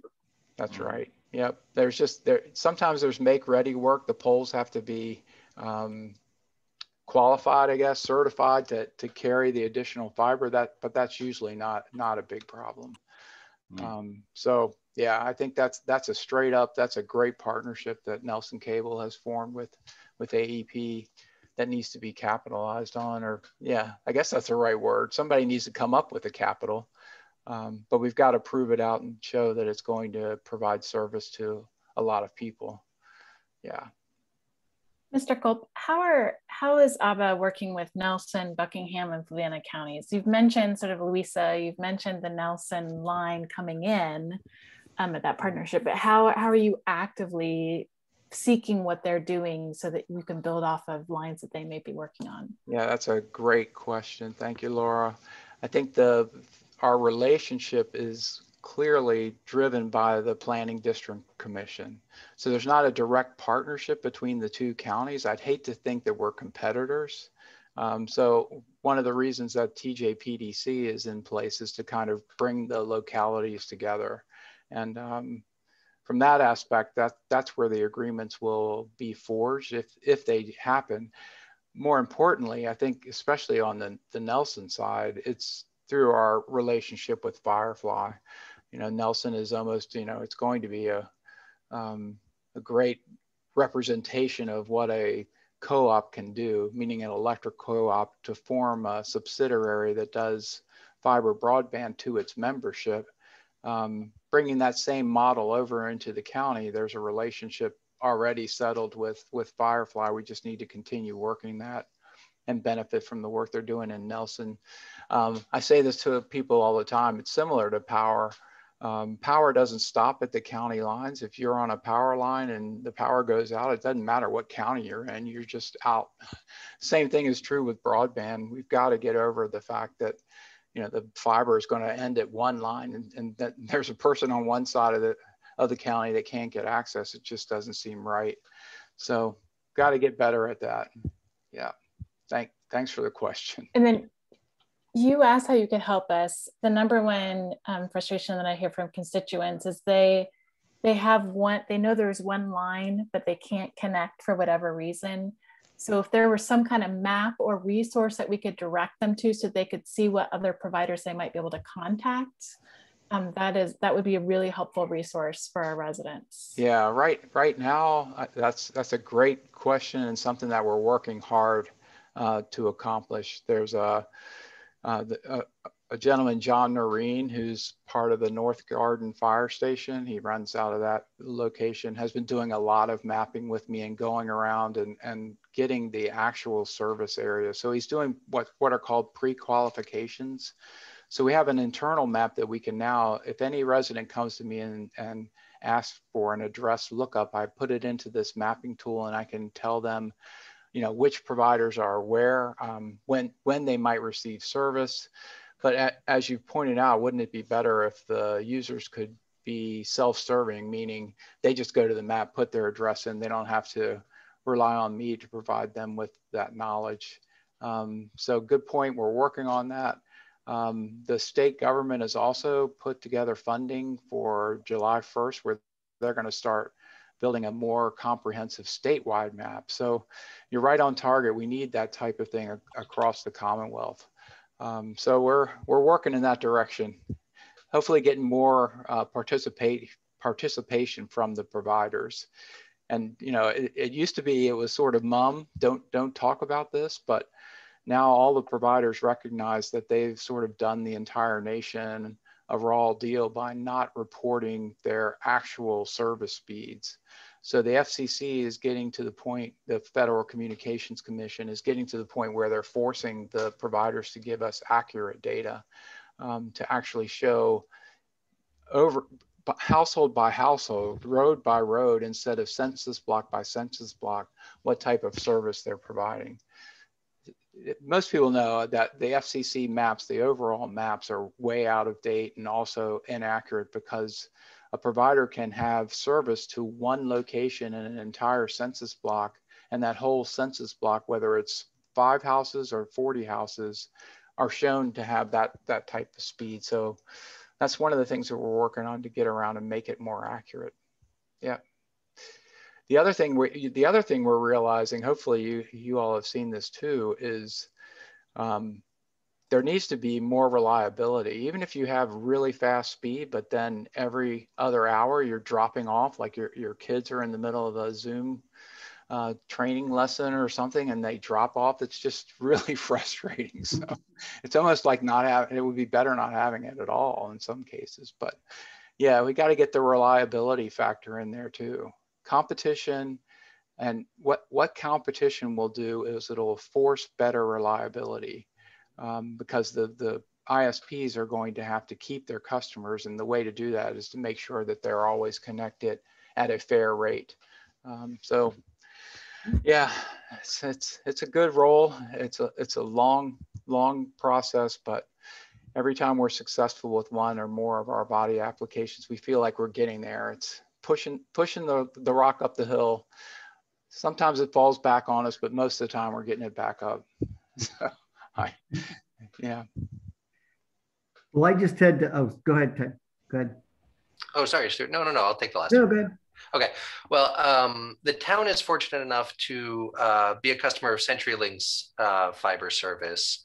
And I know that they have a relatively substantial amount of infrastructure throughout the town, but they only make it available to business customers at the moment. I'm wondering, is that all of the projects that you've been talking about are open to residential customers? Yes, but they're all good question. It would be great if the fiber offering in the town itself were made available at a reasonable rate. I think if you talk to the right people at CenturyLink, they'll work to provide fiber, but it's going to cost. They won't work with you, will they? No. Yeah, a lot of that is because they've got to get these other projects going, and so yeah, I see that that's a problem. I think you want to make the town more attractive, and a way to do that is to have fiber broadband available to residential. Mike, the action "talk to the right people" at CenturyLink is, I don't know who that is. Okay. Well, how about this? I've been working with Derek Cully. He's the government affairs. He replaced a gentleman named Rich Schulman.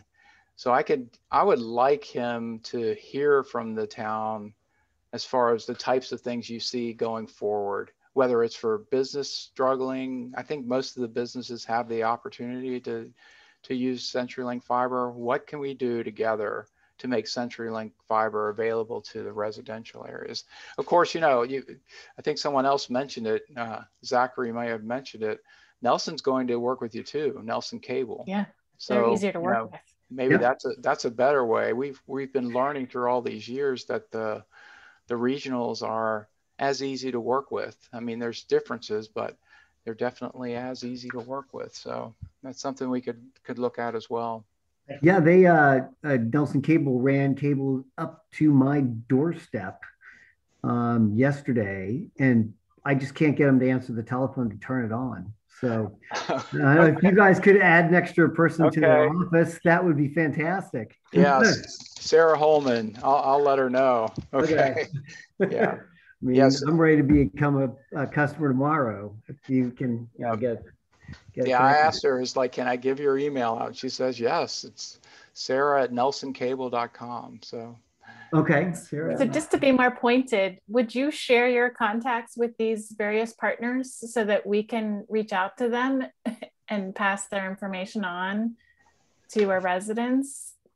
Sure. Yeah. That would be so helpful. If we don't have a map, at least we can give them the contact with the various service providers. The actual the ISPs. Yeah. Like Dan Meenan at Chantel, and Yes, Sarah, that would be great for us to have. Thank you. Yeah, sure thing. And is that Sarah with an A or with an H or no H? An H. Yep. Okay, yes. Great. Yes, sir.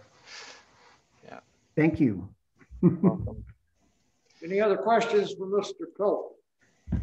Thank you for your time.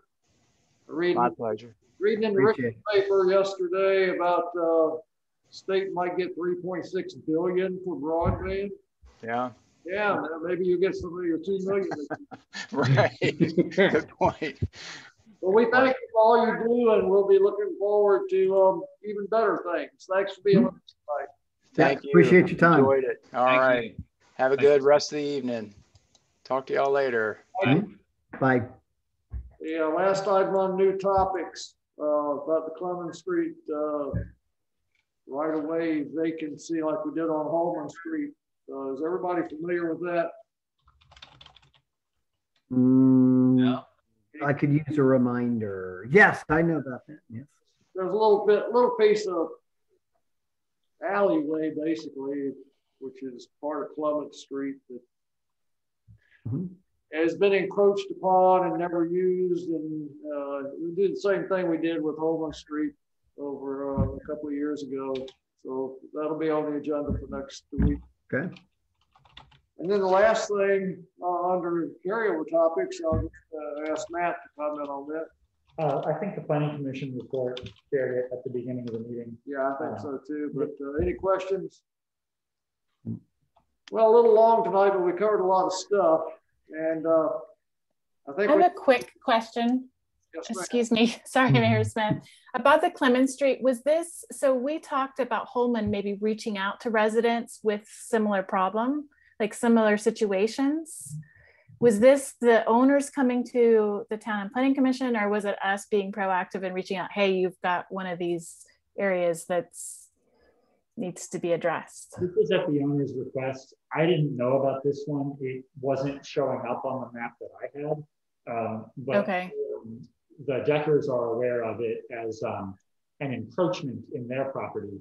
And for them thinking long-term about clearing a title, and if they ever wanted to sell it, this would be something right.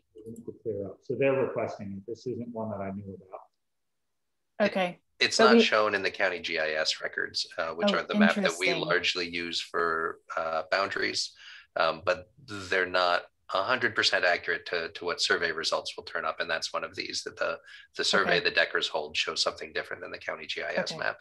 I just remember we had a discussion about sort of actively kind of helping residents in that way. So, right, thank you. Okay, anything else on anybody's mind?